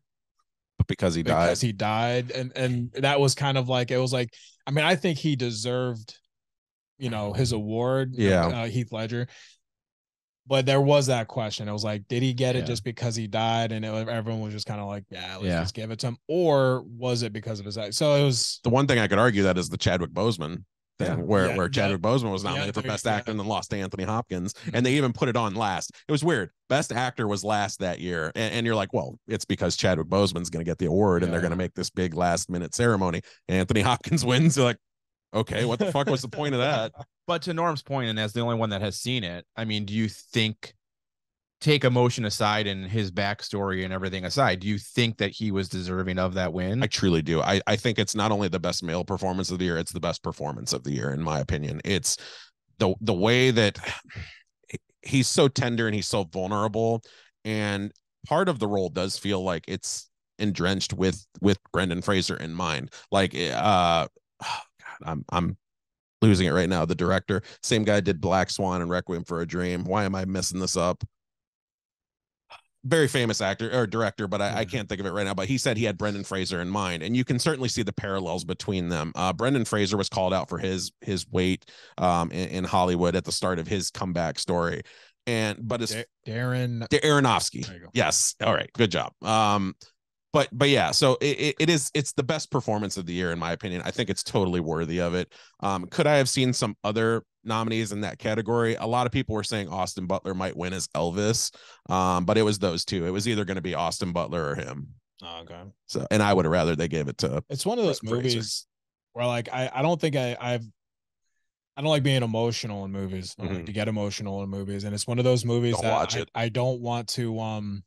I don't know how close. I don't know if I'll be able to.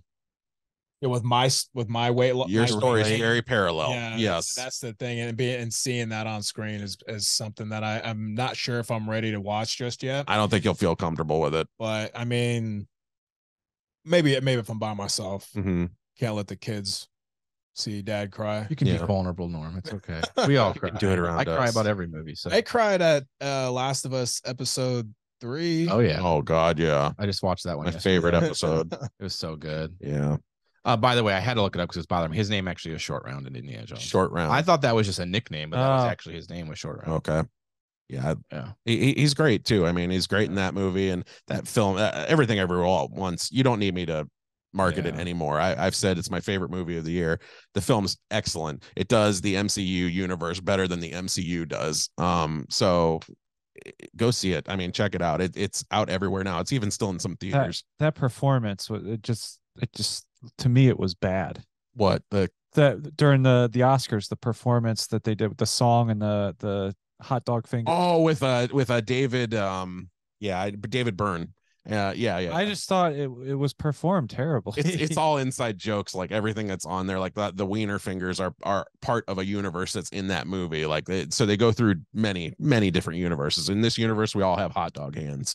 Like they don't say why, it's just part of it. Like in this universe, you have a dog nose or something like that. It's just the way it is. There's millions of different universes. Yeah, the singing was bad. It just annoyed me. Yeah, they didn't win, so you got that going for you. That went to RRR, an Indian film, which was great. So what movie was he in? What's that? The one you said that you highly recommend?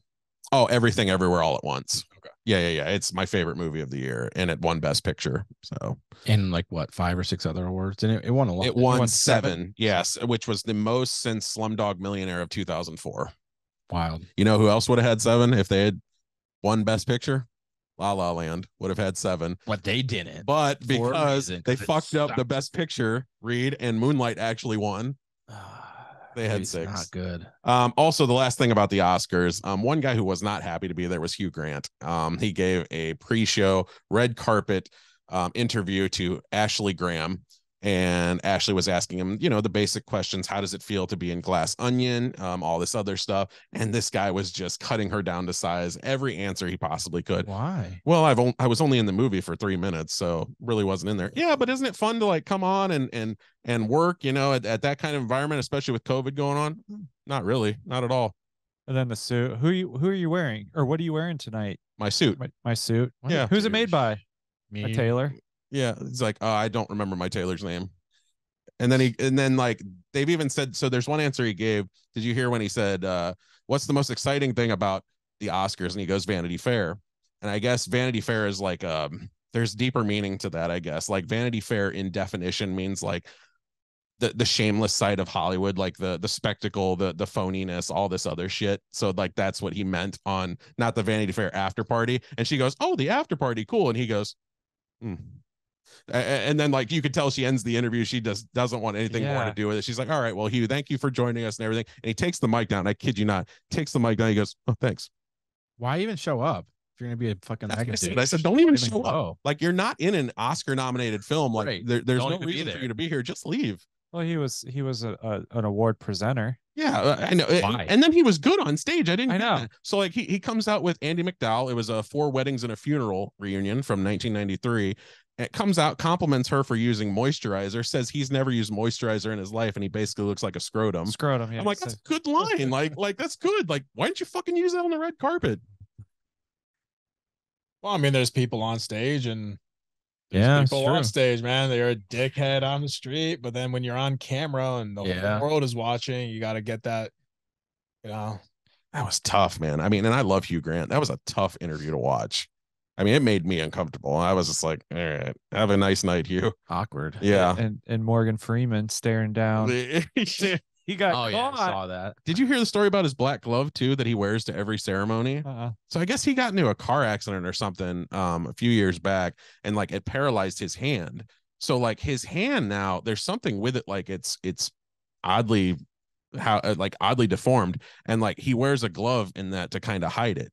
Does a glove like restrict it so his hand isn't doing? I think it makes it look straight, just normal. Paul Murdoch. Yeah, exactly. Has some type of nerve damage or gonna stir some mashed potatoes. Yeah, and like so he wears that to every ceremony. He has a black glove, and weird. I've never noticed that. Yeah. No, but with him and Margot Robbie coming out, he was like he literally just. Can you blame him? No. That's the only part I looked at. I didn't even watch any of the show. I just, when you guys said Margot Robbie, I immediately went to Google. I was like, Margot Robbie Oscars or whatever. I was interested in the show, huh? Fuck yeah, dude. That's my girl. Yeah, it's funny that she was there because there was a joke cracked by Jimmy Kimmel earlier about how he goes, the difference between movies and shows are that TV shows can't lose $100 million. Right, Babylon? Where's my Babylon people at right now? And I was like, fuck, is Margot Robbie there? That's a good joke. Jesus. She was probably the only one. Yeah, I think she was. Nobody else showed up. 2 more things, and then we're going to cut it over to our esteemed guest over here. Last of Us discussion. So obviously we have one among us that has not seen every episode. we are going to restrict this version to non-spoilers. Just tell me what you thought, Dan, as far as this season finale went. 46 minutes, the shortest episode. Short. That's the one thing that I had criticism with was it came and went. Like a lot of us. Yeah. Hopefully you'll be remembered, unlike some. To me, it didn't leave the impact that I was hoping for. Yeah. At the end. I don't play the games, but I don't either. But to me, I think that it could have been. I was after episode 8. Was it 9 This is episodes 9 total? Yeah, this is 9. After episode 8, I was excited, right? Like this is going to be good. We both agreed that was like the supercharged episode that got you ready for the finale. Yeah, and then to me, it kind of fell flat. I still enjoyed overall the entire series. I still rank it very high, but could have gotten more out of that. I kind of echo the same sentiment. So like my feelings about the final episode were that I can certainly understand why it's 46 minutes because it honestly told the least amount of story between it. Like, so like there are a couple of action sequences in there, and really there's one big thing that they're going to tie into next season. Like there's one big reveal. Other than that, I was like, I kind of thought it was a lackluster final episode. I'm certainly not going to say my least favorite of the 9. No. But just because it's paced a lot better than some of the other slower episodes that I feel mess up, as I've said before, that balance between action and storytelling characterization accordingly enough. But I just felt, I was kind of like you, just underwhelmed by it. I was waiting for something big to happen. Same. And it never came. And then it was over. I'm like, oh, the post-show interview, like story starting to talk. I'm like, what the heck happened to the episode? Did you watch it, Norm? Yeah. What did you think? Well, I follow the video game, so I knew going into the whole series. Basically, I knew what was going to happen. I knew how it ended. I knew how it started. All that stuff. What I enjoyed the most about the season in its entirety is the additional story plots that they gave. Side characters in the game, like for instance in episode 3, those characters like in the game did not have that story arc. Okay, they created that and they made that bigger. The one guy's in it though, right? Like they're in it. It's just very brief, but they created, and they did that with so many side characters in the show. So they'd have, they would bring it. So like a little bit further into the season, there's the villain kind of, and it's like in the game, man, he's still like the villain, like one of the worst villains that the game can possibly see, which is funny, and which gets into my next I guess gripe about the show is not enough of the monsters. There's not enough zombies. There's just not enough. I 100%. And as it got later, whatever, you know what I mean. The plant zombies. Okay, the fungus mushroom zombies. And the returns diminish more as the series goes. For like pretty much once you get past episode 5, you're lucky if you ever see more than a couple. For how much time and effort that those costume designers and makeup artists did practical. Use them. That's what, but I get it. They really wanted to follow the storyline of the video game. And I think it's one of the few shows / movies in production that follows a video game that's actually good. Yeah. I think there's a lot of heart behind it for sure. As somebody that hasn't played the games, but I can understand the imagery behind everything. So like there's obvious tells that you can tell they focus on, they linger a little longer. Ryan can attest to this. After the first episode, when Depeche Mode plays, they focus into that crumbling building off in the distance. You see the thunderstorm, lightning that's lighting it up every few seconds. And that's part of the game. That's part of that imagery. So it's littered casually throughout this whole season everywhere. Another nice touch is that they took the original actors, the original Joel, the original Ellie, and they gave them their own roles in this series. So like the real Joel shows up in the 8th episode with the character you just mentioned, the villain. He's kind of his right-hand man. And then Ellie, the original Ellie, which is played by Ashley Johnson, shows up as a very important character in the 9th and final episode. And I felt the character they used her as perfect. And the way they used casting, I never realized how good the Ellie in this series was until I saw the original one. They could be sisters, they could be mother-daughter for real. I mean, they could be anything. Right. And like casting was top notch. As I remember, my original problem in the first couple of episodes was that I didn't like the girl who played Ellie. That wore away. That was my issue. I did not like the actress that played Ellie at all. She almost, from the immediate get-go, she almost felt too badass to me. Like, and I don't think that's what the character, from what I understand, that's not who the character is. The character does have her smart quips every now and then in the games, but I feel like they went a little overboard with her representation. But she wins me over as the series goes on. I did actually enjoy her more when they gave her more of the heartfelt storylines. Obviously, there's a romantic interest in episode 7 that kind of follows the same fabric of that third episode, if even not as good of an episode structurally from start to finish.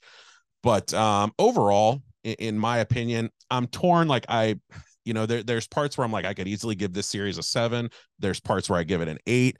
I give it a very low 8. It would be, for me, I would say a B even. 8 out of 10. I feel like there's enough there, as Norm alluded to. This is a project with passion. It's littered everywhere. You can tell the guy or team that made this really cared about the property that they were representing.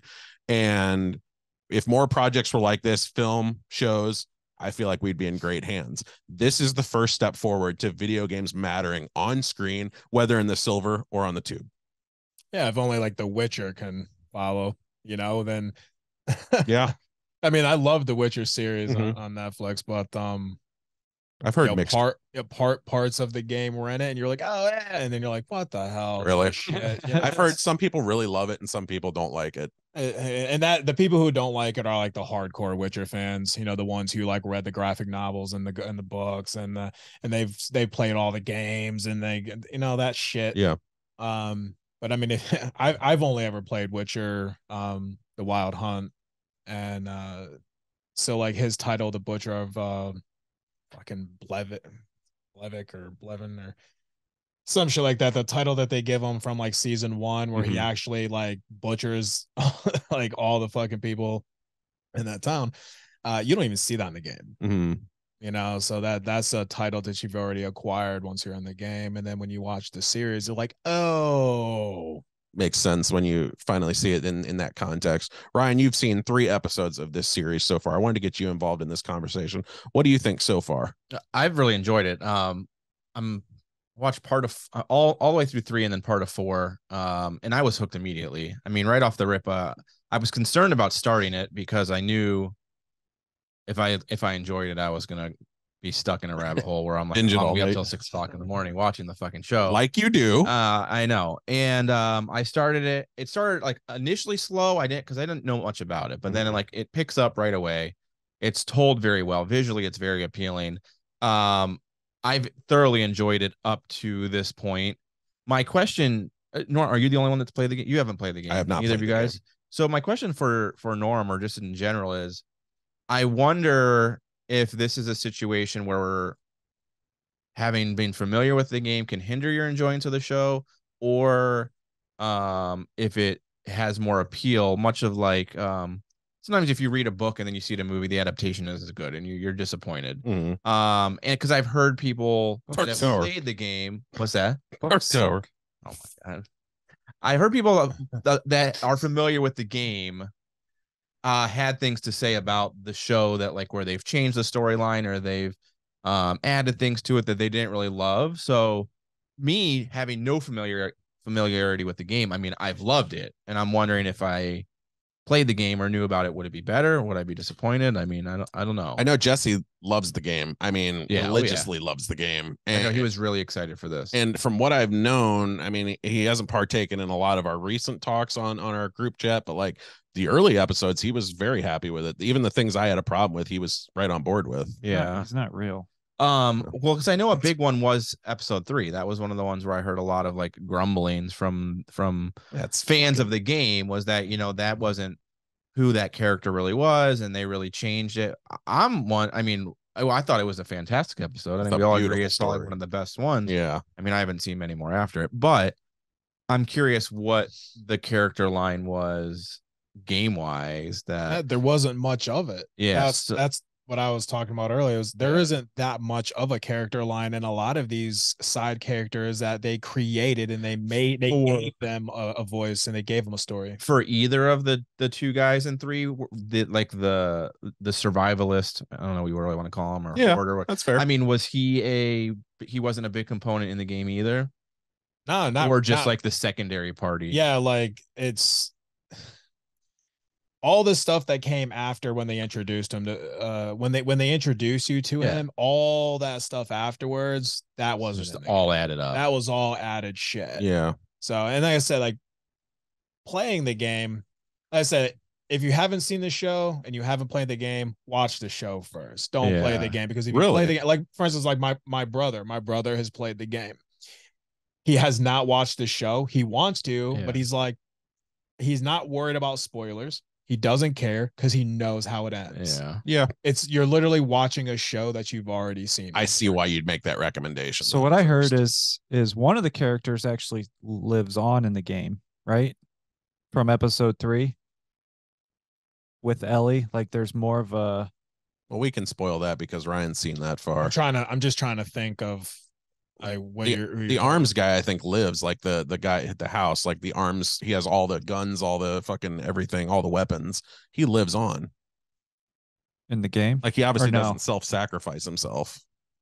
I can't remember the part in 3 where him and his arms guy. It's like a Romeo and Juliet. They both agree to like basically, he kills himself because his boyfriend's dying. Yeah. Oh. Yeah, I don't know. Yeah, I would imagine that it wouldn't be. That's why people were upset, because he didn't die in the game. Yeah, he lived on, and he was more of a role model or whatever to Ellie. Attention. But I think that did you play the game? Yeah, Are you sure? I think that undercuts the drama of the episode, though, if he doesn't die. And plus, what would he do if he doesn't die? Like in this established world, I'm talking the show, not the game. Right. He doesn't really have a role outside of this house. So, like, to me, having him die there, it's poetic.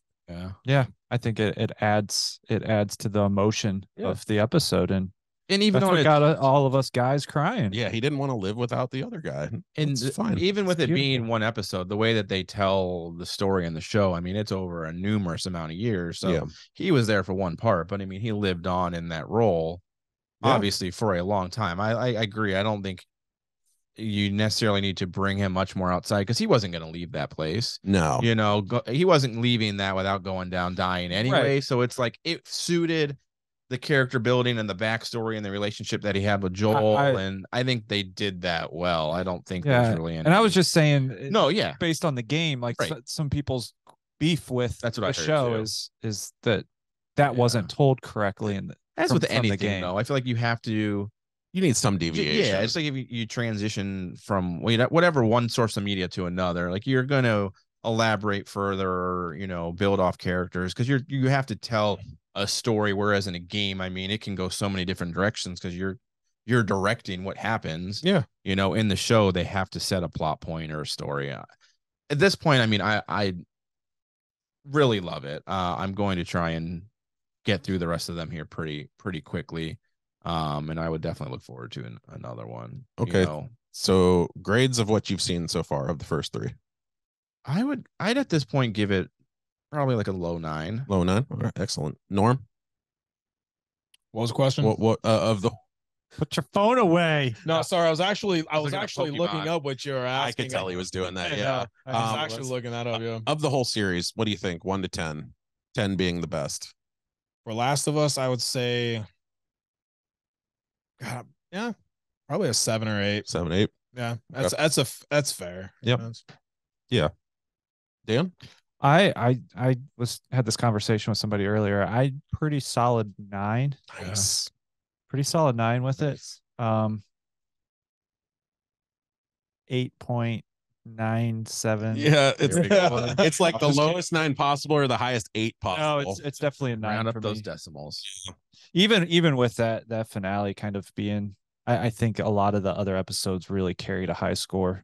Yeah, I just and start to finish. My critiques are minimal, but like I would just say I wish they first of all, I wish the pacing was better in certain episodes. Like there's some times where I'm barely hanging on there, like in episode 6 and 5 a little bit.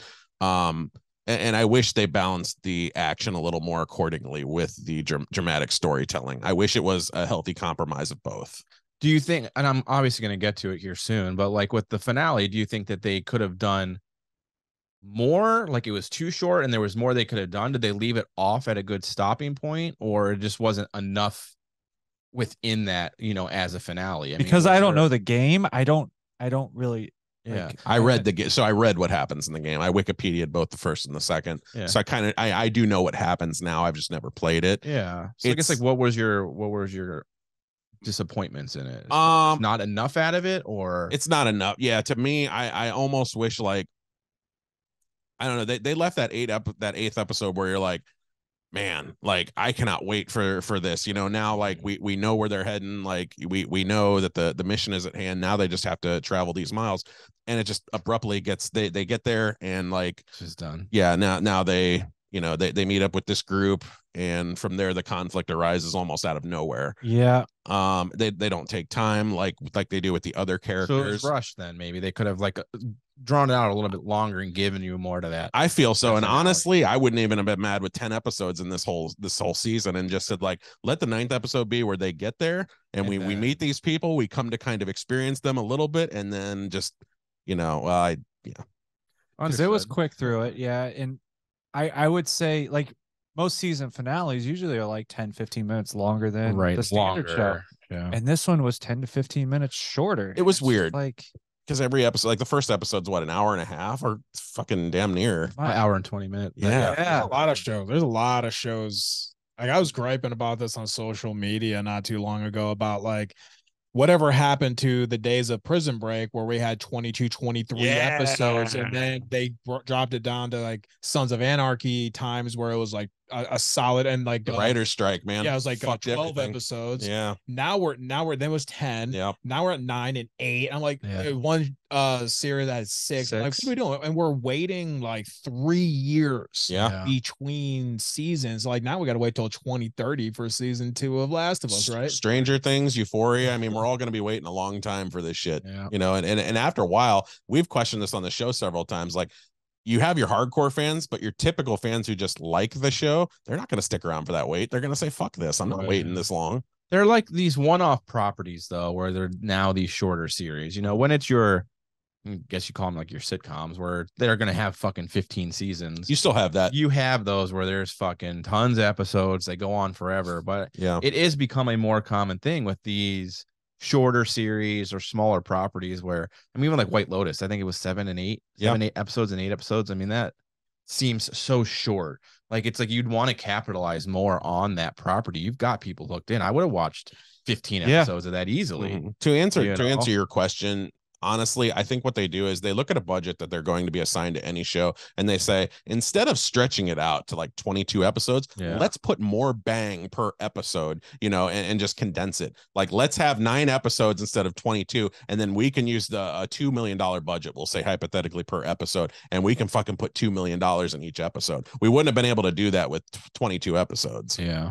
So I think that's a lot of it, especially with something like Last of Us. Because I was watching, I think I was Mayor of Kingstown, which is like one of my new favorites, and one of the episodes was like 30 minutes long.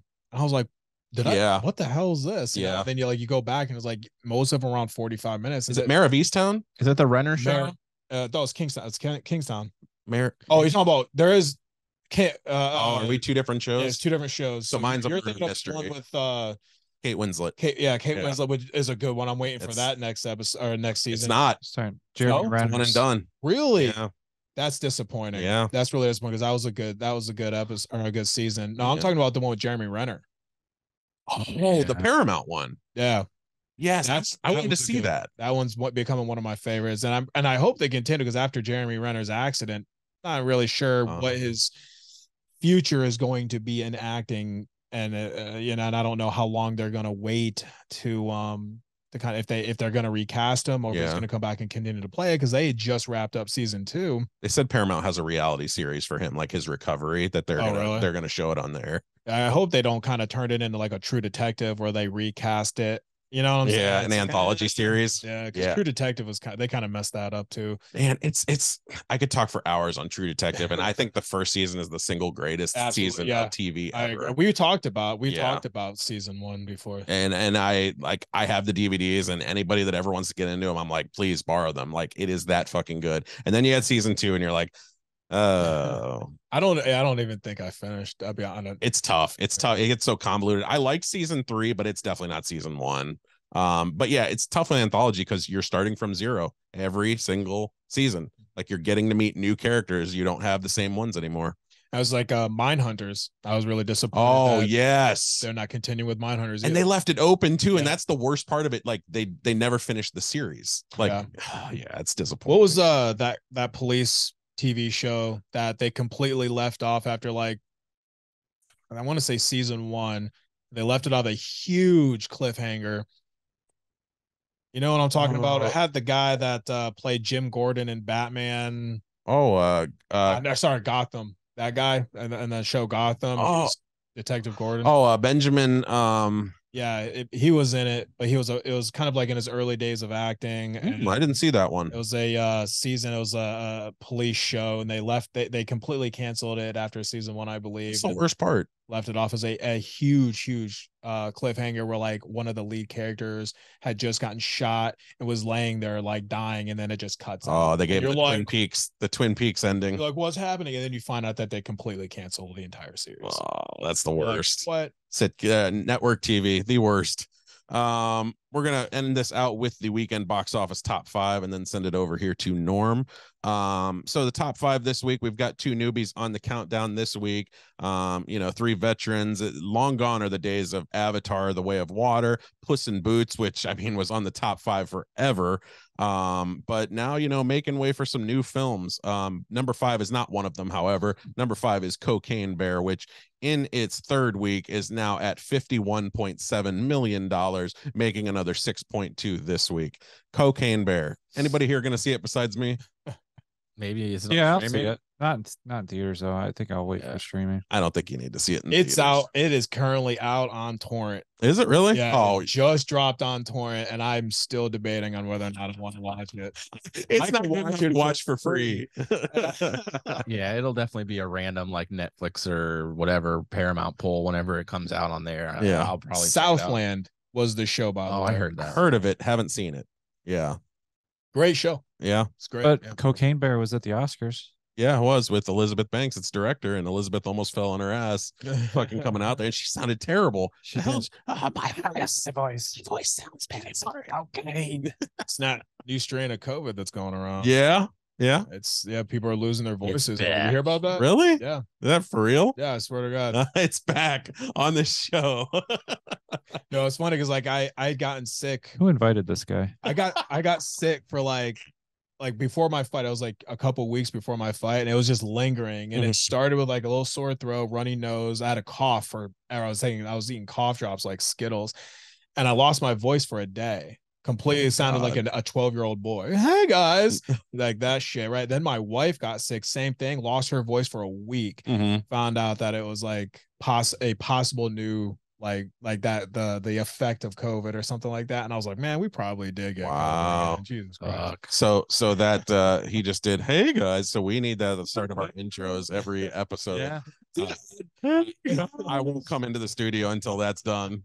Number 4 this week, Marvel's darling Ant-Man and the Wasp: Quantumania, $7.1 million this week, dropping another 44.3% in its dividends. Still just knocking on the door of 200 million though. So I mean, it's definitely made back its budget 2 times over. And in 4 weeks, I mean, it's showing that Marvel still has a lot of steam, even if it's not one of their more fond projects by the fans. Number 3 this week is one of those new films that I was alluding to, and I have to say I'm kind of surprised about this one, especially considering the critical reception has not been fond of this movie, and that's 65. It made $12.3 million this week in its first week, debuting at just over 3,400 films nationwide.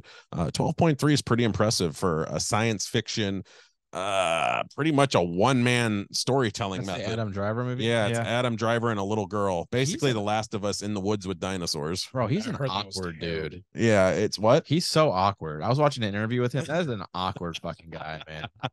Yeah, Adam Driver is Weird. He's not your typical celebrity, that's for sure. Yeah. He's an artist. Yeah. He's an artist. He's Joaquin Phoenix. Yeah. Yeah. It's I wasn't crazy about 65. I didn't hate it as much as some other people did. It to me, it's just missed potential. You see the potential everywhere, and the idea, the worlds that it refuses to flush out, all this stuff. Like they just leave the page, and it becomes this typical mediocre father and daughter movie, even though they're not father and daughter.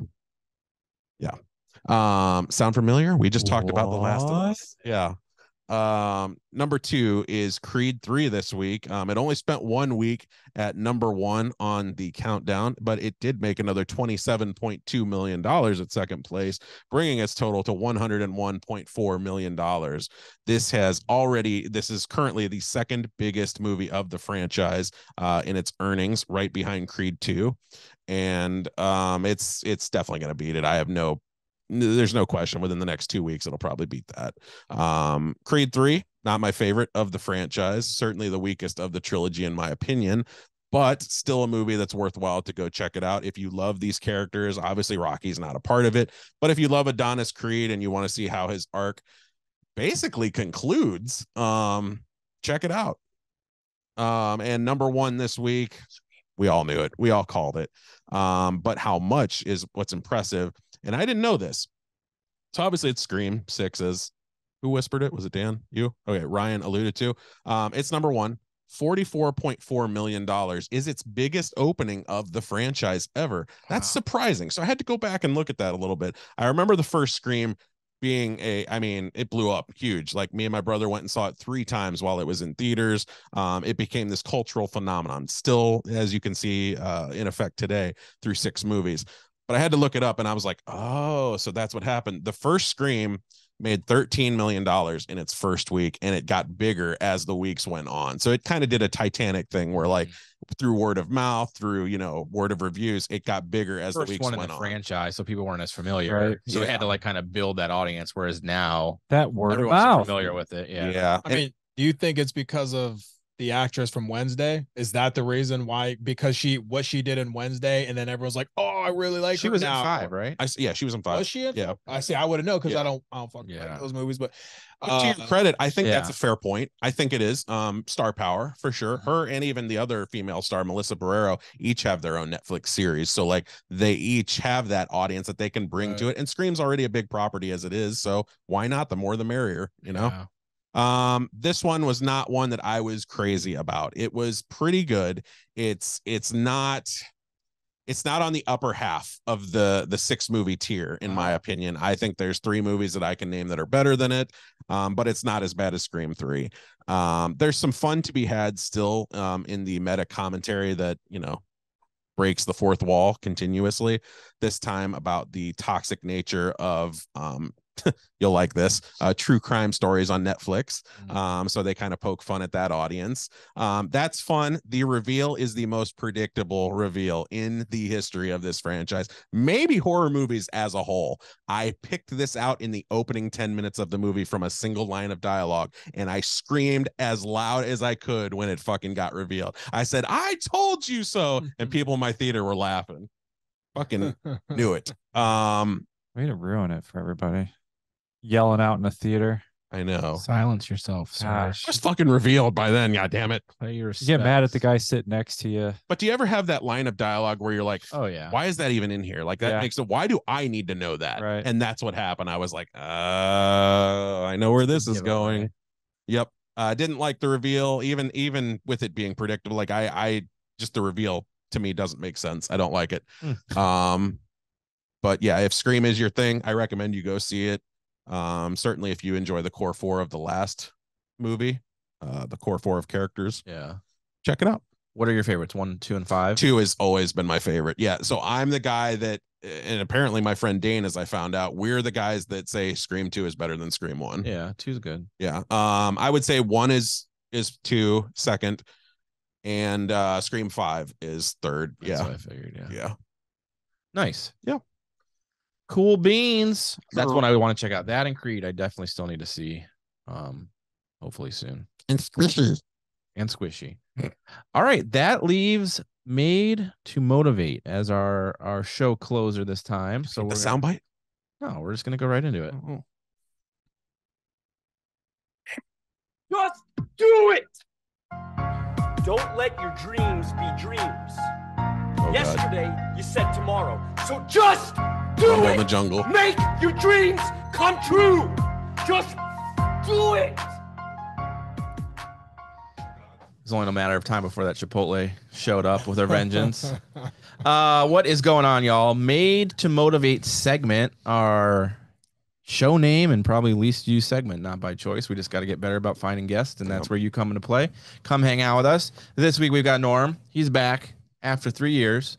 So what I kind of figured, since you've been on before, is we do a quick recap of kind of your story to where you got to today. So, veteran weight loss journey, getting into MMA. But then I really want to focus on, the decision to leave MMA, future of what you've got going on and that sort of thing. So why don't we kick it off with just kind of your journey up to getting into MMA quickly, and then we'll go from there. Well, my journey getting into MMA started before the military, started before my weight gain and weight loss, because I started fighting MMA when I was 18. Okay. So that was fresh out of high school. That was, an early childhood interest from watching tough man competitions growing up. And, my stepdad used to rent UFC on VHS, UFC 1 and UFC 2. The dark days. Yeah, the dark days. And that's where I became fans of Hoist Gracie, Tank Abbott, Dan Severin, Ken Shamrock, those names. David versus Goliath. Yeah. So it's like almost a 20-year run. You've had interest in the game, or in the fight game, not actually like the game, but like I remember interest in it, I remember telling my stepdad, I was like, this is what I want to do. Yeah. Like, I want to do this when I grow up. And he was like, oh, okay. And I was 18 years old. I entered my first Tough Man. Yeah. And then broke my jaw, broke my nose. You should remember this because that was first day we met, you had a broken jaw. I was like, oh. I was getting ready to wrestle with the WDF, man, and I couldn't because I had a broken jaw. And I remember you telling Justin, you're like, man, I don't know if this guy's gonna work out, man. He's already canceling when he's supposed to wrestle. He can't be getting hurt if he's gonna be fighting, that whole thing. And then, sometimes you just got to prove the owner wrong and end up being one of the greatest wrestlers we've ever had. Oh yeah, that's kind of you. Nah, I actually like this. I miss it, man. I miss WDF. Easily top 10. It's one of my big regrets. Not wrestling that last show. You remember at John's house? Yeah, it was kind of like the reunion show. I was so heavy, so big. I was so out of shape. I was like, I just don't feel comfortable getting in there and doing this. And it was one of my big regrets. It was scary because we hadn't done it in so long. I mean, I hadn't done it in 5 years at that point. So it's scary. Right. But now getting, so you started off in MMA and then you joined military. Yeah. Fatness, weight loss, and then got back into it. Cause my original, when I got out of the military, originally I was going to go straight back into fighting. That was my plan. And the gym that I was training at shut down. Gotcha. And I was like, oh, well, I guess I'm not going to do that.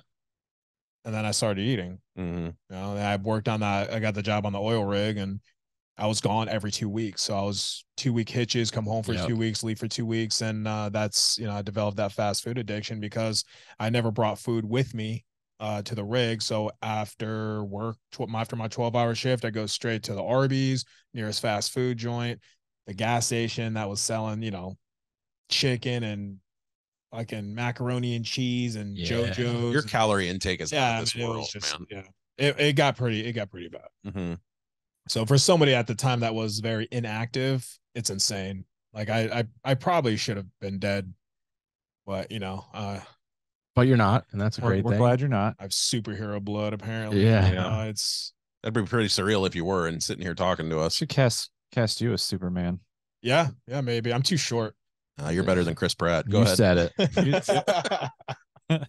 Yeah. So, I mean, if you go back to season 3, and we can post a link in the details of this show, and you can kind of find out a little bit more in-depth backstory, to Norm's history to getting to where he is now. But what, you got a comment to say about when the video is going to come out? I knew Dan was going to. Yeah, I wanted Dan to say it. So, I didn't say it. I'm not going to say it.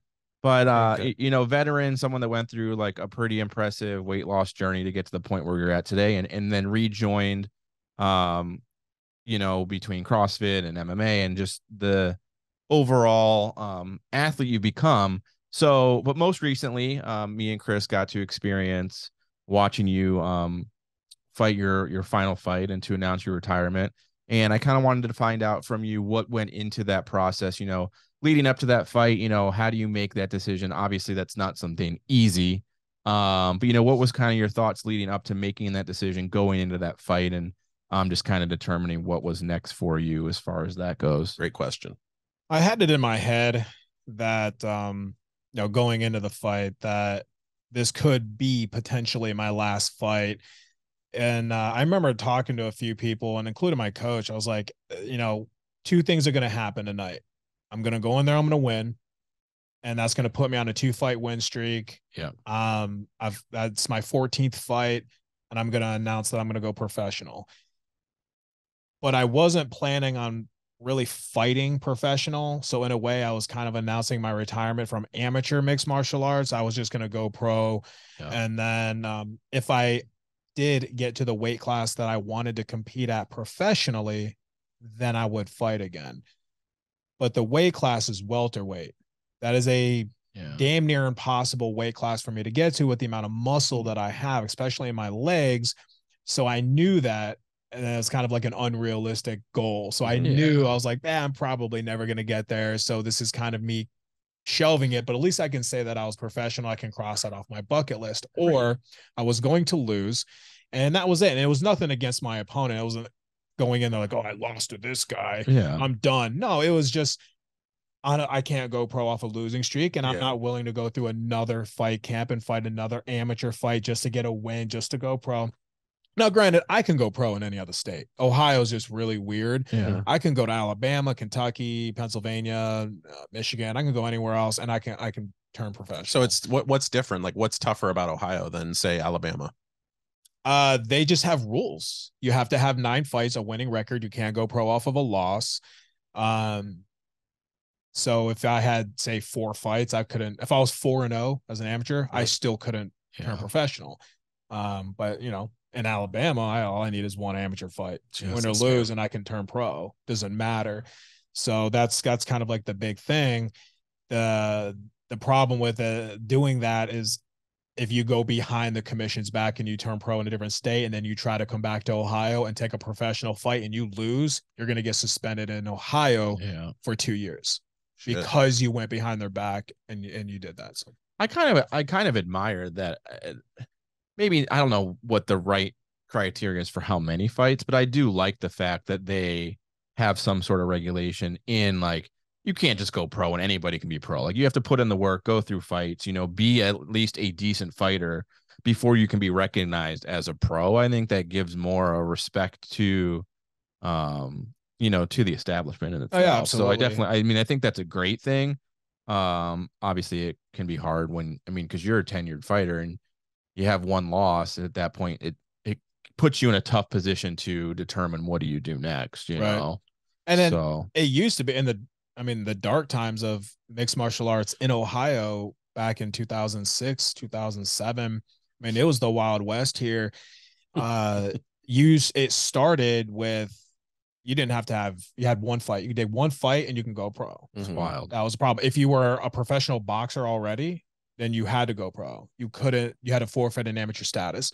Wow. If you won a tough man, so that tough man in 2006 that broke my jaw, and if I would have actually won that match and I would have accepted the $1,000 prize money, I would have forfeited my amateur status and I wouldn't have been allowed to fight amateur mixed martial arts. Wow. They later changed that rule because tough man died. You don't see any tough man competitions in Ohio anymore. It's all in West Virginia. It's not popular here anymore. It died because of that. And then you get fighters like say Stipe Miocic. I call him Miocic. Miocic, is it? Miocic. Yeah. When he started back, it was a 5 fight. You had to have 5 fights in Ohio to go pro. Yeah, he got to 5 fights and nobody wanted to fight him. Yeah, dominating the scene. No one. They couldn't find him a fight in a different country. Yeah. Nobody. They trying to bring guys in from Brazil. Nobody wanted to fight him. Him and Jessica simultaneously were dominating and the scene. This was amateur wise. Yeah. Could not find an amateur fighter that would, and they petitioned the state. They said, listen, we have to turn him pro. Yeah, we have to, because they increased it to 9 fights. Mm-hmm. Yeah, and they're like, there's just nothing we can do. And there's been tons of situations like that where you've had like say Nick Brashear, who is 9-0 as a super heavyweight amateur. Sorry, I think he's 8-0. And he petitioned I think he petitioned to finally go pro because nobody wanted to fight him because he was dominant. And he's still, I mean, he took 1 pro fight as a super heavyweight, he's still undefeated. I've never seen that guy lose. So yeah, there's regulations. But if to that aspect, I mean, they could change it to like, because I mean, 9 does seem like a lot, especially like if you're on a domination streak, you're not going to be able to find an opponent, but maybe make it something where like you have to have at least 5 wins and you can't go off of a loss, like you can't have 5 wins and then a loss and then turn whatever it is, so, like I think they could change it up a little bit to give the potential for people to be successful and still move forward, but not hinder like a 9 fight minimum, unless you're on a 5-win streak, right, or something, right? Yeah, because I mean, say 9 fights with a winning record is the regulation in Ohio, as long as you're not coming off of a loss. And I think 9. I mean, honestly, I think 9's a good number. You get a lot of padded records in mixed martial arts. A lot of guys will fight, the worst of the worst and different promotions just to get a good record and try to get that ranking.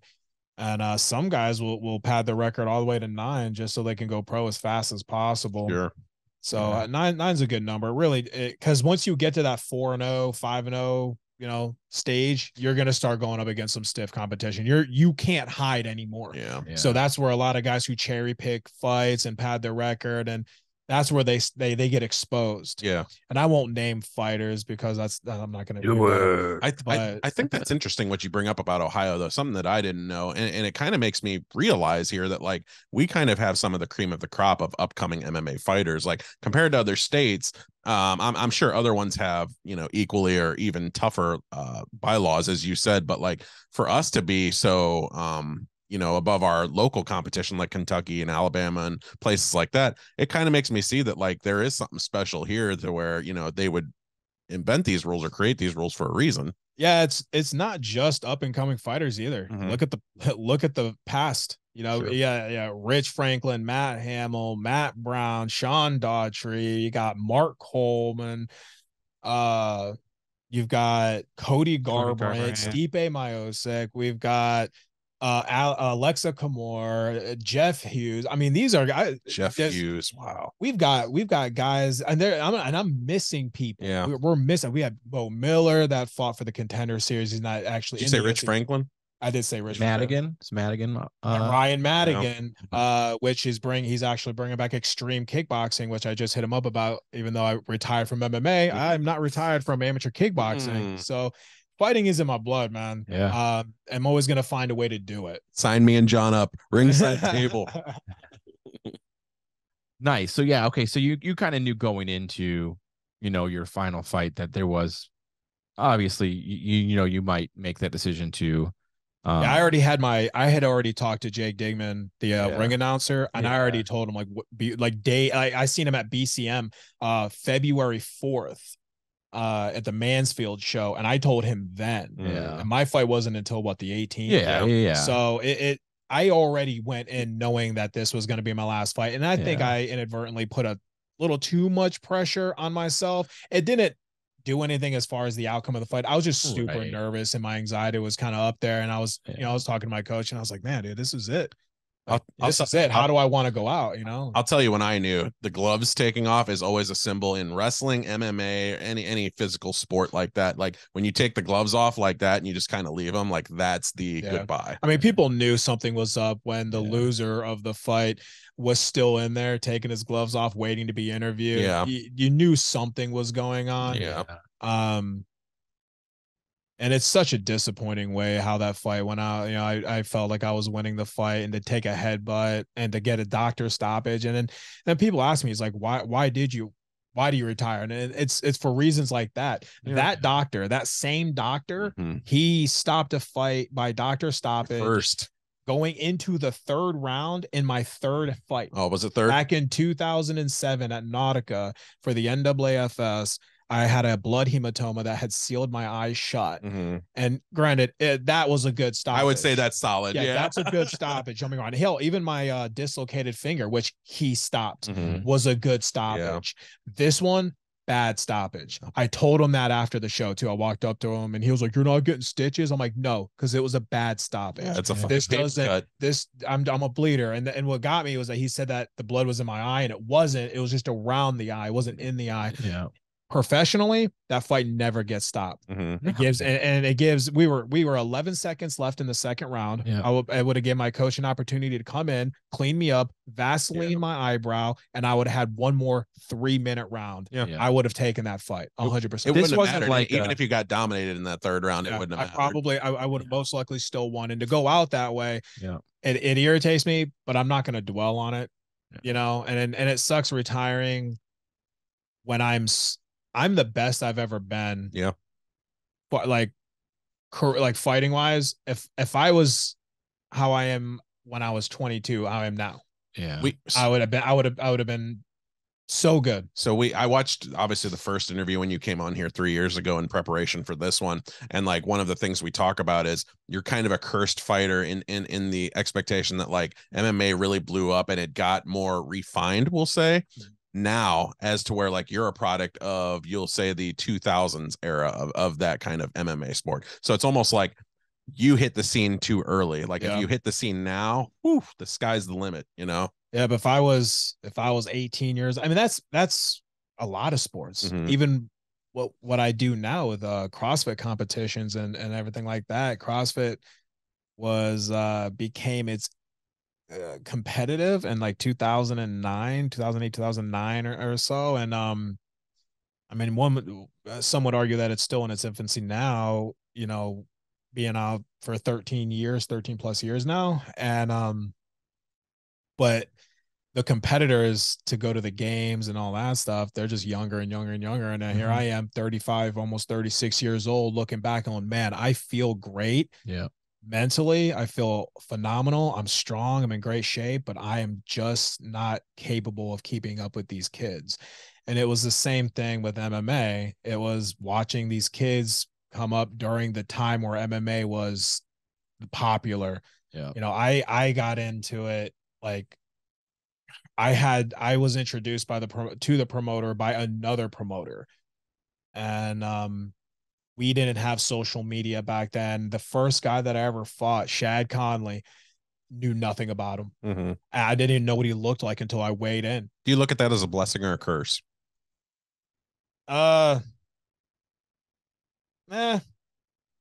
Probably. I mean, I wouldn't say it's a blessing, nor would I say it's a curse. If you're one of those guys who sees your opponent in person and then just is terrified, then yeah, it's a curse. But I mean, back then in my mentality, I was young and arrogant. Take on anyone. Yeah, I didn't care who you were. I mean, I called out quite literally you were going to take a fight with Stipe Miocic. I mean, that's mind blowing. I wouldn't do that in 40 fights of experience. But he was back then, he was only 2-0. I was 2-0. Yeah. I was an up and coming star. Yeah. Who the fuck was this guy? Who's this guy? He's been out of the game for 2 years. He's in paramedic school. Who's this? I don't know who this guy is. I'll fight him. Glad I didn't. Yeah. But I did end up calling out, you know, I ended up calling out the 2006 National Amateur Heavyweight Champion, which was the one where I got the hematoma. And I could have won that one. I was losing the fight, obviously, but it was going in the last and third final round, and I could have. I took 182 shots to the head into the body that fight. Jesus. I had a chin like a brick, man. It wasn't until I started getting older where I started to take shots differently. Yeah. You're supposed to block those. And as you're talking about, you're taking these shots when you're arguably at like the worst health of your MMA life, you know, not necessarily outside of the ring, but while you were in MMA, arguably your worst physicality then. When I was younger? Yeah. Oh yeah, I was taking them great. And then when I actually become decent, I become good at the sport, or like I'm the best fighter that I've ever been at 35. I take one shot and I'm getting flash knockouts. I mean, hell, you watch my fight against Sean Denon, December 3rd. It's on my social media. He catches me with a beautiful right straight off my left hook, put me right down. But I mean, I've never been knocked out, if that makes sense. Like I've never been like stiff out. I've always had those flash knockouts. You've got a great jaw. You have bad eyebrows. Yeah. Oh, I do have a great jaw. I have a great chin.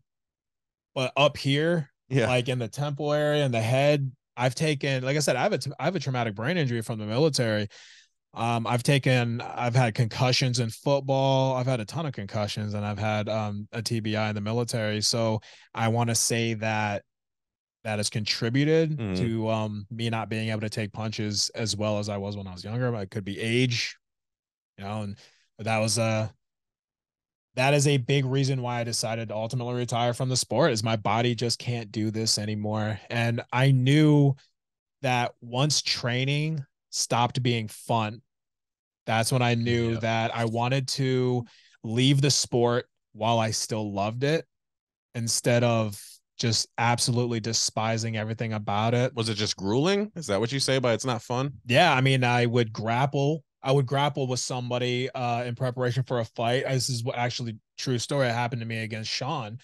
3 weeks before my fight, like 3 or 4 weeks before the fight, I was grappling, doing some groundwork, and I felt great. Went to bed, got a hot shower, went to bed, woke up, and I threw my back out. Damn. I had no idea how. I just woke up and I was like, I couldn't lift my legs off the bed. My wife had to help me out of bed. That's completely threw my back out, and I had to take a whole week off of training. Yeah. And I'm in fight camp, getting ready for this fight. That's when I had to see a chiropractor. Yeah. I was like trying to find a recommendation for a chiropractor. And 2 sessions, he definitely helped me out with that, and I was able to take shout out Dr. Jim Morgensen. And I won the fight. It was great, but it was the pain that I was going through, the tendonitis in my elbows from all the bag work and the thousands of punches that I've had. My knees, I had to get knee pads because I couldn't shoot in for a takedown like a wrestler For the first time you wore knee pads, that was with the jaw like that. chiseled and lethal and grisly. But yeah, when it started hurting, man, and I had to start focusing more on mobility and flexibility, and I was focusing more on that than I was in training. And I said training really hurt, and it was really hard on my body. And I knew, and I started not wanting to train, and that was kind of when I knew, you know, I'd be like, oh my God, I got to go to training today, and I just didn't want to go on a we'll say a local level for now. I've had this conversation with John before. What do you feel is too late to get into the MMA game age wise? To just starting out? Yeah. I mean, you want your first fight, you want to get in there, and you know, you want to see how tough you are compared to some of these other guys. How old is too old? I would say regulation wise, first off, you're never too old, man. You could be 50 years old, get your ass in that cage and do what you do. Regulation wise, 35 is kind of like that sweet spot in Ohio where they start making you jump through a lot of hoops medically. I would say 38, 40. If you wanted to get into it professionally, like if you say you knew somebody who was like, I want to go to the UFC one day, 35's it. Yeah. That's too old. Yeah. You're not marketable. the UFC is not going to pick you up. I mean, you got to think in Ohio, you need 9 fights.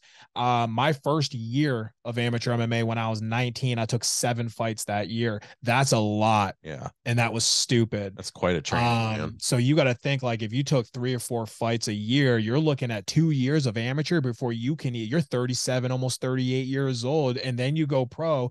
And then what? You're going to go on a fucking tear. And then you got to get another year? Yeah. Maybe 2 years to get enough fights, accumulate enough fights with a good record to get on the UFC's radar. And then when they finally see you, they're going to see that you're almost 40 years old. Well, they're not going to market you. That's why I asked at a local level, because to me, being somebody that watches the UFC pretty frequently, is that like when you see somebody win a fight post 35 years old, it's a pretty remarkable story at any age or at any weight bracket. Right. Yeah. It's like I said, locally, you're never too old. If you have the insurance or you have the money to clear medicals, okay, you do it. 45 years old, man. I mean, I still know guys who's 42, 43. I know women 41, 42 that still try and get out there and fight. That's when you hit the Logan Paul tour. Wow. That's why like I thought about trying out for bare knuckle. Yeah. Because that's where fighters go to die. You know, their careers go to die.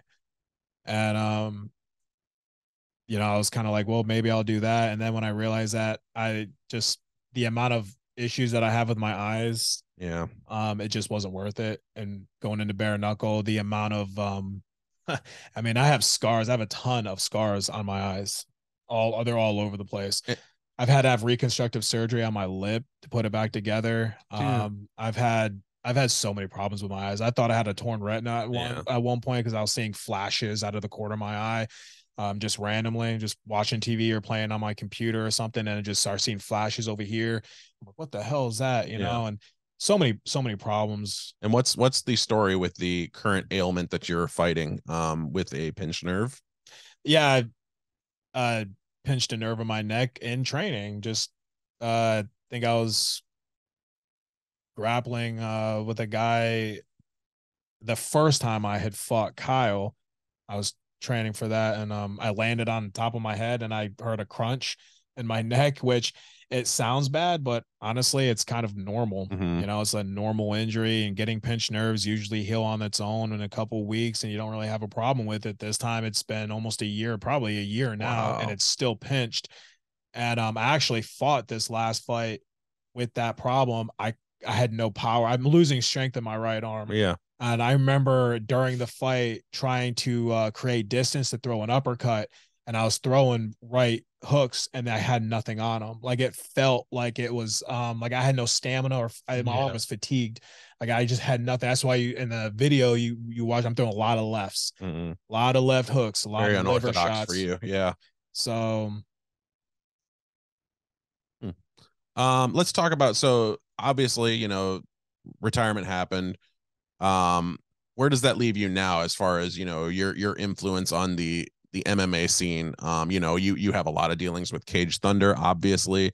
Take us through where you see your future lying with that company. Hopefully within the next 3 years, we're going to be on UFC Fight Pass. That's the plan. And I know that, you know, we started, you know, literally at the bottom with this promotion. At one point, the promotion almost went under. They almost just threw it in. The promoter was like, this is not worth it anymore. We're not making any money. We're going to lose money. We're done. First year's the toughest, right? I think Cage Thunder was a thing back in 2010, 2013 or something like that. And then it became Cage Madness. And then they sold the company once IT came into Ohio and was buying out all local promotions because they were trying to monopolize MMA in Ohio. They failed to do that, but Cage Madness was already bought. So Randy Jarvis Sr., who was a partner with Cage Madness, he went back and to Cage Thunder because he didn't sign a non-compete clause with IT. So he created Cage Thunder again. And then when Senior retired to Florida, he gave it to his son, Randy Jr. And I want to say we were about 3 or 4 fights in, maybe 5 fights in. And then he was like, we did a show at Emilio and Sons. I actually fought on that, fought Tyree Johnson. I was the co-main event. I wasn't supposed to be the co-main event, but we lost so many fights. We ended up getting down to 6 for the night. And by state law, you have to offer refunds to everybody in attendance if it drops below 8. Yeah. And he did. He offered refunds to everybody. Luckily, the people who stayed didn't want the refund. They wanted to watch the fights. I was the 5th fight, and that was the co-main. And there was barely anybody there. I was trying to think, like, I had to be doing something that night. That's like the only local fight of yours that maybe I've ever missed. Yeah, I don't remember why you weren't there, Chris. Yeah, I don't know, Dick. But it was June 29th, 2019. What were you doing? It was June 29th, 2019. Well, your theory is defeated because the Suns were fucking awful that year. He's watching a movie. Well, yeah, but I don't know. But no, that the promotion almost hung it up after that, and then honestly, COVID hit, and COVID for the promotion was a blessing. Wow, because it took all the other promotions out. It gave Randy and them a chance to kind of recover, and then it brought on an entire new wave of fighters, kids that were graduating from high school, like the Devin Watkins of the world, were starting to come up, and gyms like Apex Fight Systems and Victory, who had initially closed their doors and then reopened and got a new location, got a even bigger membership base because of that new wave of fighter that was coming in. So when we officially announced our first show back, I believe in 2021, I think it was September of 2021. I mean, we had a stacked card, full 18 fights, I believe. And wow. You know, I was just recording. There was no pay-per-view, just real basic, no interviews. We were just recording. And, you know, I remember Randy going, yeah, this is basically going to be it for us as far as like what we do. We're just a mom and pop promotion. We're not going to get any bigger than this. And then they partnered up with like his cousin Eric came in. And then once they started making money, once the fights, you know, show after show after show, I mean, I think I don't want to like dump out a ton of financial information with the promotion, but I think like pre-COVID, $4,000-$5,000 a show, maybe. After COVID, 24,000, 25, 30,000. Wow. Like numbers just fucking went through the roof. So those were the benefits of COVID, but like take us through your time as a fighter during COVID. Like how hard was it to, you know, not only just tested and regulations and stuff like that, but audience coming in through the door with so much uncertainty? Like as a fighter training to fight during COVID? Both. I mean, either or. I didn't fight during COVID. We were Apex Fight Systems. We're actually one of the few gyms that stayed open during COVID. He probably shouldn't have, but he didn't really give a fuck. Technically, it wasn't considered a business. Yeah. It was more of a private club. So who's going to know? We had people tell us we shouldn't have been on the air. Fuck them. Yeah. So, but obviously everybody took safety precaution and all that shit. But, like I said, as a promotion, nothing was in discussion. We just thought it was over. Okay. Yeah. You know, there was never any discussion. And then just one day they're like, hey guys, we're going to do a show. And we're like, word? Yeah. All right, cool. Let's give it a shot. See what's up. But as a fighter, I mean, you had guys, because you had so many gyms closing down and shutting their doors. So with Apex, I mean, we saw so many guys from different gyms that were coming in just to cross train. Yeah. You know, and then we had shows, we had to take fighters in Alabama because there was nothing going on in Ohio. So we were going to Alabama for fights, and their COVID protocol, was a joke. So, they would quick swab and, test, but man, the second you get across the border, that shit don't even exist here, man. But yeah, Alabama, it's its own country, dude. So no, it's just, it was a joke. Their testing protocols was a joke. They were testing the fighters for COVID to compete, but nobody in that place as a spectator wore a mask, was tested, nothing. It was like, what's the fucking point? Like, why are you even testing us? Yeah. Well, if they're not within 6 feet for 15 minutes, you're okay. Fucking stupid. So, Randy brings Cage Thunder back on, the map 21. What got you? Because I kind of want to find out you're going forward. What got you involved in that? Like, what brought you on? Is there, you kind of you kind of front the media team at this point, or at least the video stuff, and the behind the scenes of us being able to watch the fights. How did you get involved in that aspect of the fight scene and your relationship there? In 2016, I started my podcast, Rubber City Throwdown. It's no longer a thing now, but jerk off of a co-host. Chris was actually my first co-host, man.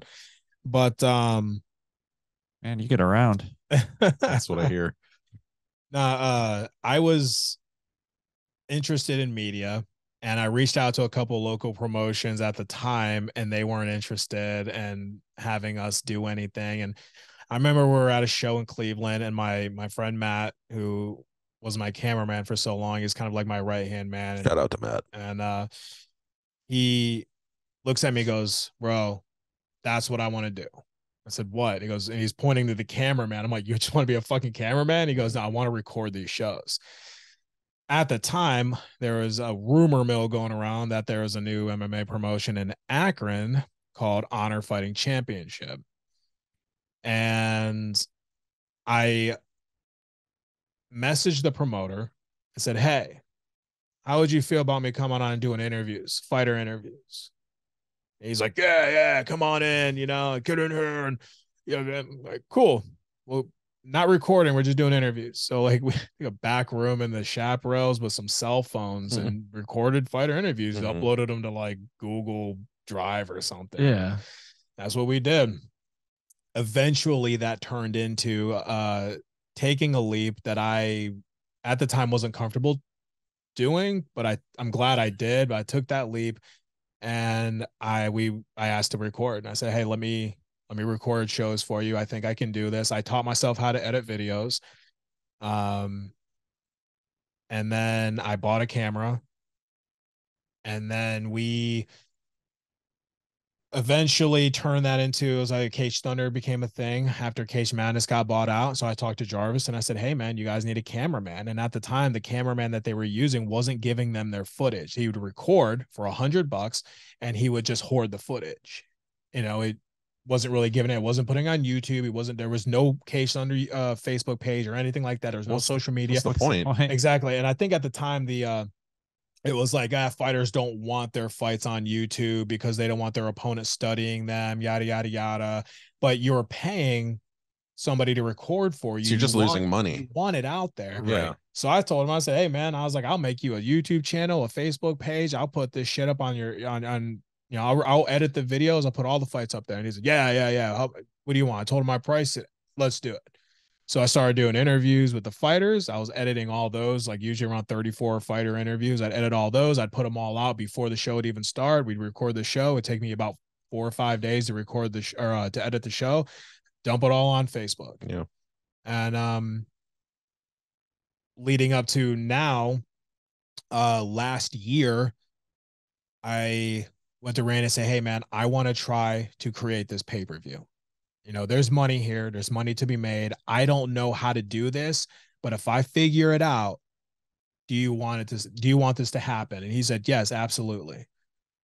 Okay. So knowing nothing about, no idea, I called past video producers that I've worked with, that I've seen before, some local legend guys like Mike Moran that used to come through and like the old goat, man, that would come through and record and like all the NAAFS videos. I mean, this guy's on the road like most of the year. He records for top end like professional wrestling and MMA on UFC Fighter Pass. I mean, guy does it all. So I'm contacting him. I'm trying to figure out like, okay, I've got my operating system, my broadcast system. I was like, I need to figure out what platform we have. I don't know how to find a platform, how much it's going to cost, and where do we go? And then once I stream it, how do I get it behind a paywall?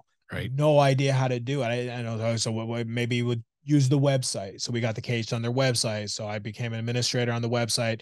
And I literally, through the use of YouTube videos, I figured out how to get it. We went through a Vimeo platform, which, we pay for yearly, and I pay half of it every year. And then the promotion pays the other half. And then all the equipment is still my equipment. And then now recently the promotion is willing to invest in additional equipment to make the pay-per-view better. Yeah. We got on the website. We hired another web designer to get on there and work on the website. We've got a social media manager that's going to be working on social media. So the marketing is there. He's like a specialization or a concentration in marketing. But yeah, I just taught myself how to get it up on the fucking page, and then on the line. Yeah, on the line with stuff that you were never experienced in. No idea how to do. I had no idea. Like I was kind of familiar with like OBS and stuff like that. I knew how to edit videos, but getting it all out there and trusting, the computer that I had to be able to run a stream for 4 or 5 hours and not lag or drop frames, to not shut down or overheat, terrified me. And then after that first show, we actually made a decent amount of money. I actually bought like a brand new gaming laptop that had a great CPU and GPU. Mm-hmm. And I was like, this laptop is an investment to the promotion. Mm-hmm. It'll pay itself off in like 2 shows. Mm-hmm. And so now I use the laptop for the live stream. And even then, using that laptop, I was like, is it going to overheat? So I bought additional fans for the laptop to keep it cool. And it was just, I mean, we always have our problems. Like our last show, the website crashed, which is now why we have, we have our web host is now back in the country. He was in Thailand back, in February. So we couldn't fix it for an hour and a half because there's just too much traffic to the website, people trying to buy the pay-per-view. And, now we got an additional web designer on, and, hopefully, we don't have that problem now, because this card coming up on April 1st is huge. Yeah. This is a big card. I mean, you got guys like Lucas Mass, who sold $23,000 in tickets when they had a show in Millersburg, just him. Is he still a double champion? Well, he's a pro now. Okay. So I actually think this is his 3rd professional fight. Mm-hmm. And I believe he's fighting Lite. He's like been around the sport for a while. So. I don't know, man. Lucas, I think Lucas is good. I trained with him. I wouldn't bet on anybody against that kid, man. Seriously. I mean, he's 0-2 as a pro. Really? Yeah. But he's fought some, he's some stiff competition. He got injured in Alabama when he took that fight there. And I think he should have won that one, but he ended up like cracking a sternum or some shit. It was bad.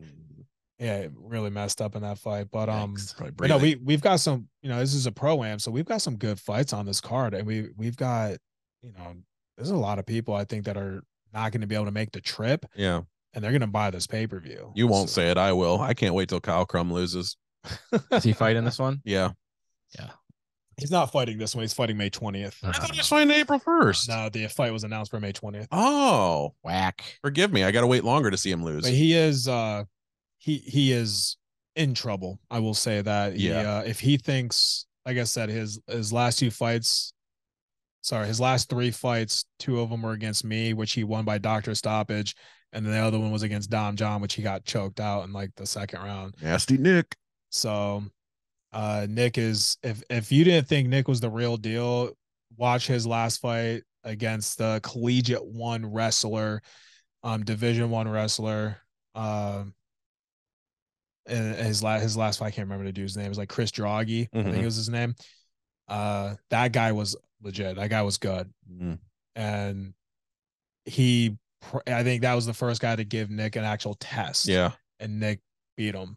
So I'm pretty convinced. Nick's going to coach him back to the locker room. Nick is going to be in the UFC one day, I think. Yeah. I'd be right there with you. I agree. Yeah. So, I mean, I, just as an outsider's perspective, because I'm not familiar with you got involved too, fighting that directly as much as, I mean, you guys have been around this for a very long time, but I mean, I was fortunate to get asked to come and, help out with the promotion through Norm. And I mean, it's impressive, honestly, to see all the work that, you put into the production of this, like him, his best friend, his wife. It's really impressive to see. And I commended Randy on this actually at the last fight. I was talking to him afterwards, and I'm like, I had never been to anything like this until I came and helped out the very first time, just taking pictures, whenever that was. I mean, maybe last summer or so. And to see all the work that you guys put in, this isn't just watching some dudes fight in a ring. I mean, it is very well regulated. I mean, the amount of people that you have there, officiants and the doctors, and, you got your judges and your ring announcer and all the production crew and everything that goes into it. I mean, it is, for a local thing, I'm like, this is impressive. It's very well done. I think it's very respectable. I think it's super legit that we're fortunate enough to have something like this so close to us, because it is very cool to not even just be a part of, but to be able to go and watch. I would love to see. I mean, it's obviously been growing, but to even get bigger, which I don't know how much bigger you can get, because that place is fucking filled every time I'm there. I mean, other than needing a newer venue at some point. No, we'll find out. December 2023, we're going to the Civic Center. Oh, dope. Okay, yeah. So see, mark your calendars. Canton, or that's dope. So I mean, and that's going to be the true test, the true test for Cage Thunder. And that's why they scheduled it for the end of the year. We have all year to get the equipment, all that stuff. Everything kinks out. Get everything fine-tuned and market, because if we don't sell that place out, if we don't, the promoter's gonna lose their ass, and the promotion's not gonna go anywhere. But you're gonna take a couple steps back. It hasn't been determined yet. I know that there was a recent meeting that took place, but we're potentially looking at Nautica in August, which is a great show. I highly recommend that you don't have anything going on, because you want to be a cameraman. You want to work that event. You want to be part of that event. I've commentated at Nautica. I've worked at a Nautica show, and I fought at a Nautica show. And trust me, it's a dope venue. It is so awesome to fight on the river right there, man. The Ohio River that runs through. Nice summertime atmosphere. It's beautiful. And August is always the month. It's the best time to go there. Yeah, it's the best time to fight. And I mean, it's so nice. When it gets dark, you got the spotlight on the cage. It's beautiful, man. Well, shit, you were talking about Canton Palace Theater, or Canton Civic Center, sorry. And like WWE still runs house shows there. I mean, we're talking the World Wrestling Entertainment runs house shows in that venue. Like they come around usually twice a year. So it's really big for the promotion, and that's kind of like the level of where they're trying to go. They now went from, we want to be a mom and pop promotion, to we want to be the premier promotion in Ohio. Stake your claim. So I mean, it's impressive to see fighters come. It's not just local. I mean, they're announcing fighters that are coming from multiple states away and stuff. I mean, so the name is respected, and it's super legit. So I mean, for yourself, obviously, goals to continue to build, the media team and the pay-per-view, and bring on additional, people to support that. What does your future look like with that, and even outside of that, as far as the community? Is it something where you're looking to do anything as far as, I don't know how it's regulated, as far as like coaching or training fighters? I mean, do you do that already? Do you have any aspirations to be involved in it outside of working the promotion, or what's that look like for you? I've been asked to come and coach. I've never looked at myself as a good teacher. I have a hard time explaining things. And I always looked at myself as more of a mentor. I know the politics of this sport, especially local. I can talk to you for hours about it. And it's one of the big reasons why I had the podcast. And as my fighter analyst, my ability to just kind of, see it. And That's So valuable, being though. being a mentor to fighters, I mean, I still have guys that message me for cutting weight advice, diet advice, weight loss advice, all that good stuff, Yeah. training advice. Hey, what should I do here? I'm trying to get stronger. I'm not trying to bulk. I'm trying to cut while doing this. Right. I still get questions asked like that all the time. And most of my questions are weight loss related because I know a lot about like losing weight. Yeah. And but coaching to me is something that you would do once you are officially done. Yeah. Like I still am trying to do things. For sure. I don't have time to sacrifice to go to the gym every single day and coach people. Yeah. And especially fighters, ungrateful fucking fighters. Yeah. That's what we have here. And I'm not talking about anyone specific. Yeah. I'm just talking about as a whole in general. Fighters are very selfish, they're egotistical, and it's like I'm going to sacrifice my time away from my family to come in here and make you better. Yeah. And you're not going to show up, or you're not going to listen, and you're not going to take this seriously. I mean, you get new fighters every day. Yeah. You get a guy who comes in, I've never lost a street fight in my life. You beat their ass, and then they never show up again. Yeah. You got guys who will show up religiously for a month or two, and then they just disappear all of a sudden. Real life gets in the way. Loses the appeal or whatever. Yeah, it's just, I'm not willing to do that right now with, and how routine my life is. I just don't want to do it. It's like maybe when I'm like 40, 45 and I'm like officially like I am done. Like there is nothing more that I'm trying to achieve in my life. Maybe then I'll go ahead and try my hand at mentoring and coaching and stuff like that. And like my coach said it best. He goes like, Norm is always trying to do something. Yeah. I'm either doing MMA, boxing, kickboxing, podcast, police, firefighter, military. One of the first fucking things I told you about Norm ever. Wrestling. I said, wait around a week and he'll be something else next week. I've always CrossFit, Olympic weightlifting, powerlifting, Quidditch, what the fuck, curling. Yeah. Quidditch. Fucking I told my wife, you remember the medieval knights? They were jousting. That's in Akron. I was like, shit, I could sign up and do. I'm really good at that. What was that one curling? What was that fucking one sport you were playing from Pennsylvania or whatever? Yeah. Yeah, hurling. Yeah. Rubber Ducks mascot. Yeah. Well, my wife shut that shit down. I wanted to form my own a cappella group. Big Pentatonics fan, but travel the Yellow Brick Road. She shut it down. Apparently, I'm not that great of a singer. That's I've cool. I've been like that since I was a kid. I watched a Rocky movie when I was like 12, and I wanted to box all of a sudden. Yeah. It's just how it is. Yeah. You compete. You want and that's the thing. That's the best way to describe it is I'm a competitor and I like to compete and shit. We're not on a professional level. I'm not in the MLB or the NFL or anything like that. But, you come up to me and go, hey, Norm, you want to play semi-pro football? Yeah, sure. I'll try it out. We'll see how it goes. I've played football since high school, but let's go. And usually I'm pretty good at everything that I do. Not everything, but like sports wise. Yeah. I'm usually pretty good. Like when I started hurling, I got rookie of the year, and and they were like, dude, like it's insane how you've never even heard of the sport and you're as good as you are. I'm like, yeah, I don't know. What can you say, man? Just naturally fucking athletic. I don't know. That's naturally a badass. He's so good at everything. He's the greatest horse player on a clay court that I've ever seen. No, but it's admirable, and in the sense of, I understand the coaching part. Like, I mean, it's a lot of work and dedication, and there's not a lot of return on it for you. But you do have a lot of respect in the community from what I've seen in the short period of time I've been around it. And it's nice. I don't think you realize that. Yeah. It's actually surprising to hear that.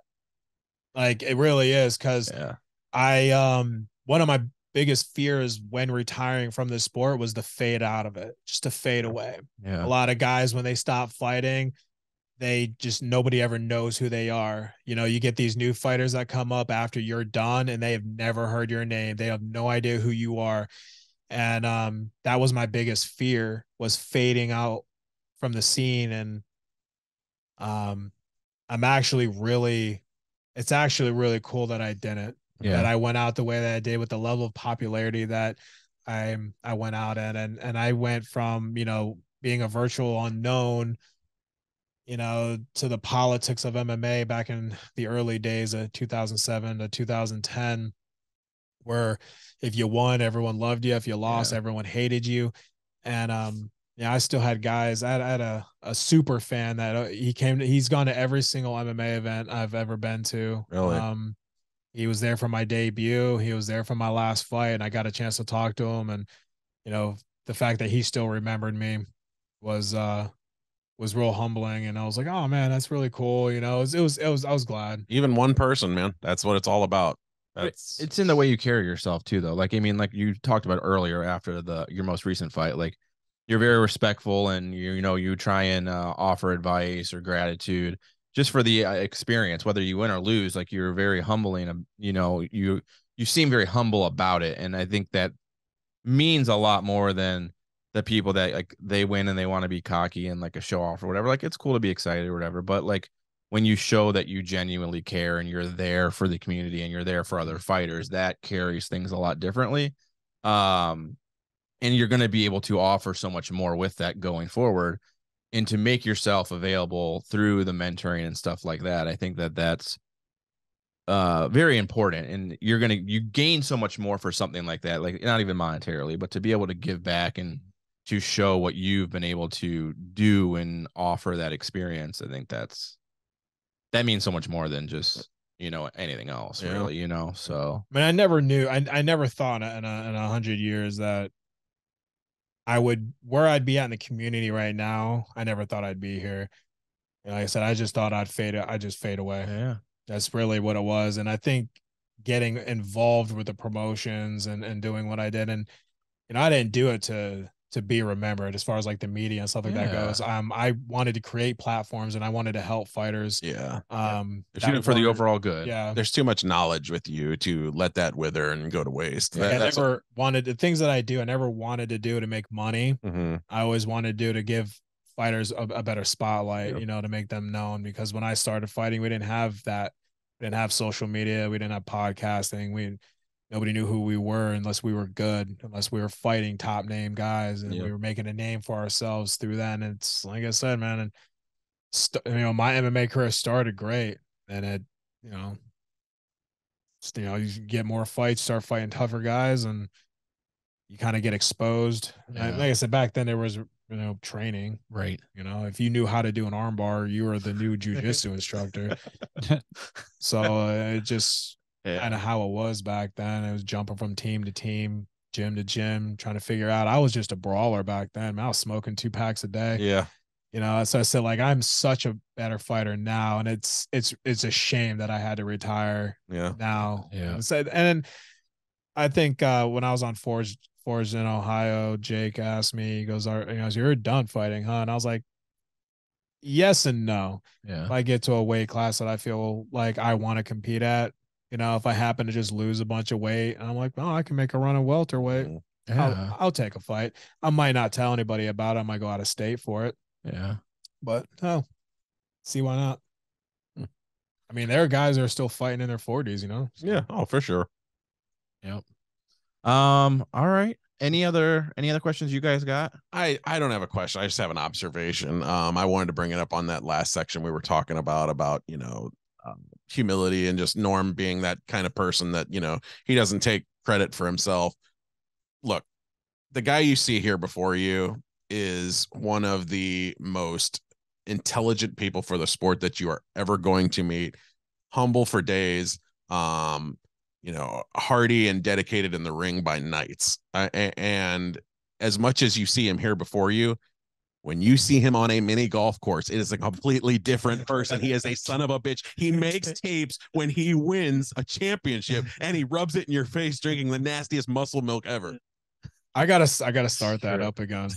I do. Now that I have all the equipment, I gotta make commercials. We gotta do that one that we talked about. Yeah, we have to. We have to. Wasn't that for Brad or something? Yeah, we have to do it. I want to make it. It'd be so funny.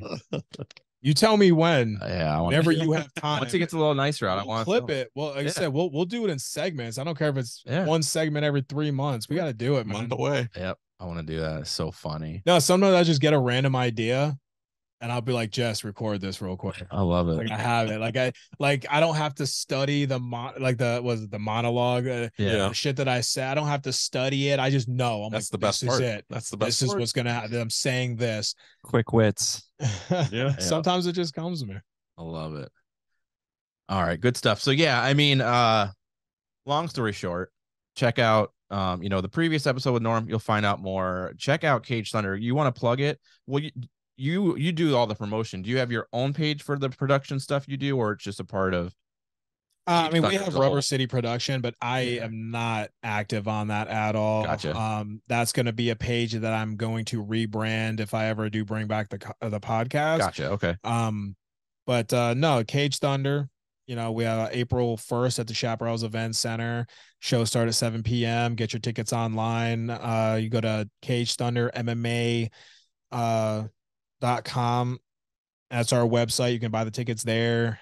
You could also order the pay-per-view if you can't make it out to the show because tickets are selling fast. We have literally sold out every single show that we have had in the last year and a half, almost 2 years. So it is.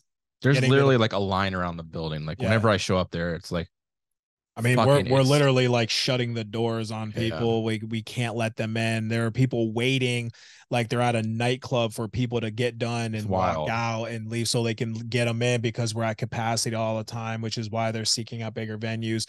The next show after that is May 20th, again at the Chaparrals Event Center. So on this show coming up April 1st is a Pro-Am.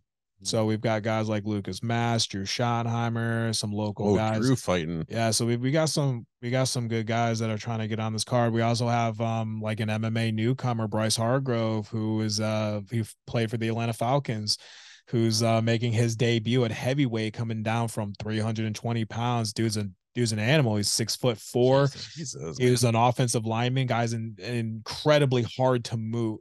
I think I took him down one time in training and I was hurting. Like they were like, oh my God, you took him down. And I got up and I was like, yeah. And I looked over and I said, I may have won the battle, but I lost this war, dude, because my body is killing me right now. That's a big boy, man. He just drops his hips and he's impossible to take down. So I'm really excited to see how he kind of translates that over to his NFL experience in MMA. And like I said on other podcasts before, it's seeing that for the first time. You see there's two fighters, man. There's two types of fighters. You see them in training and then you see them when they fight. And when that door locks for the first time, it's the best feeling in the world watching someone's inner demon come out for the first time. Yeah. They're either going to bitch out and they're going to get their ass beat, or you're going to see a side of somebody that you've never saw before, that you've never expected. And it's so incredible to watch that inner demon come out. And that's, the person that you are after that first fight. You're either a natural born killer, you're a violent, you're a closeted violent person, or you're just a bitch. You're gonna find it out. So it's exciting to watch. Cage Thunder, are they looking to do like one show a month? Like, is that the now it's one every 2.5 months? They're looking at April, May, August, October, and then December, I think. Okay. I believe it's October. So they're trying to get more shows. They're trying to figure it out. If they can book it, they'll do it. It's hard though, because you got to give time for matchmaking. Yeah. So nice. All right, y'all. So check out Cage Thunder. Thank you for coming on and hanging with us again, Norm, for your second episode. Much appreciated. Thanks for having me. Absolutely, man. I did miss you. We're even on the show the first one. It doesn't matter. And we'll miss you at Dan's wedding. All right, y'all. That's all. Thanks for tuning in, y'all. That is Made to Motivate podcast. Make sure you tune into the show every week. Like, share, subscribe, hit the bell on YouTube so you know when the new videos launch. And check out our pages individually if you can. We appreciate the support. At Jesse Young SI on Twitter. Chris, the Film Freak Kessinger. Check out the Film Freak review page on Facebook. And I am Ryan Weiss. You can check out rockeverywhereinc.etsy.com to follow my art and apparel page. We appreciate the support. And, of course, at Made to Motivate podcast on all social media sites. Thanks again, and we'll check you next week.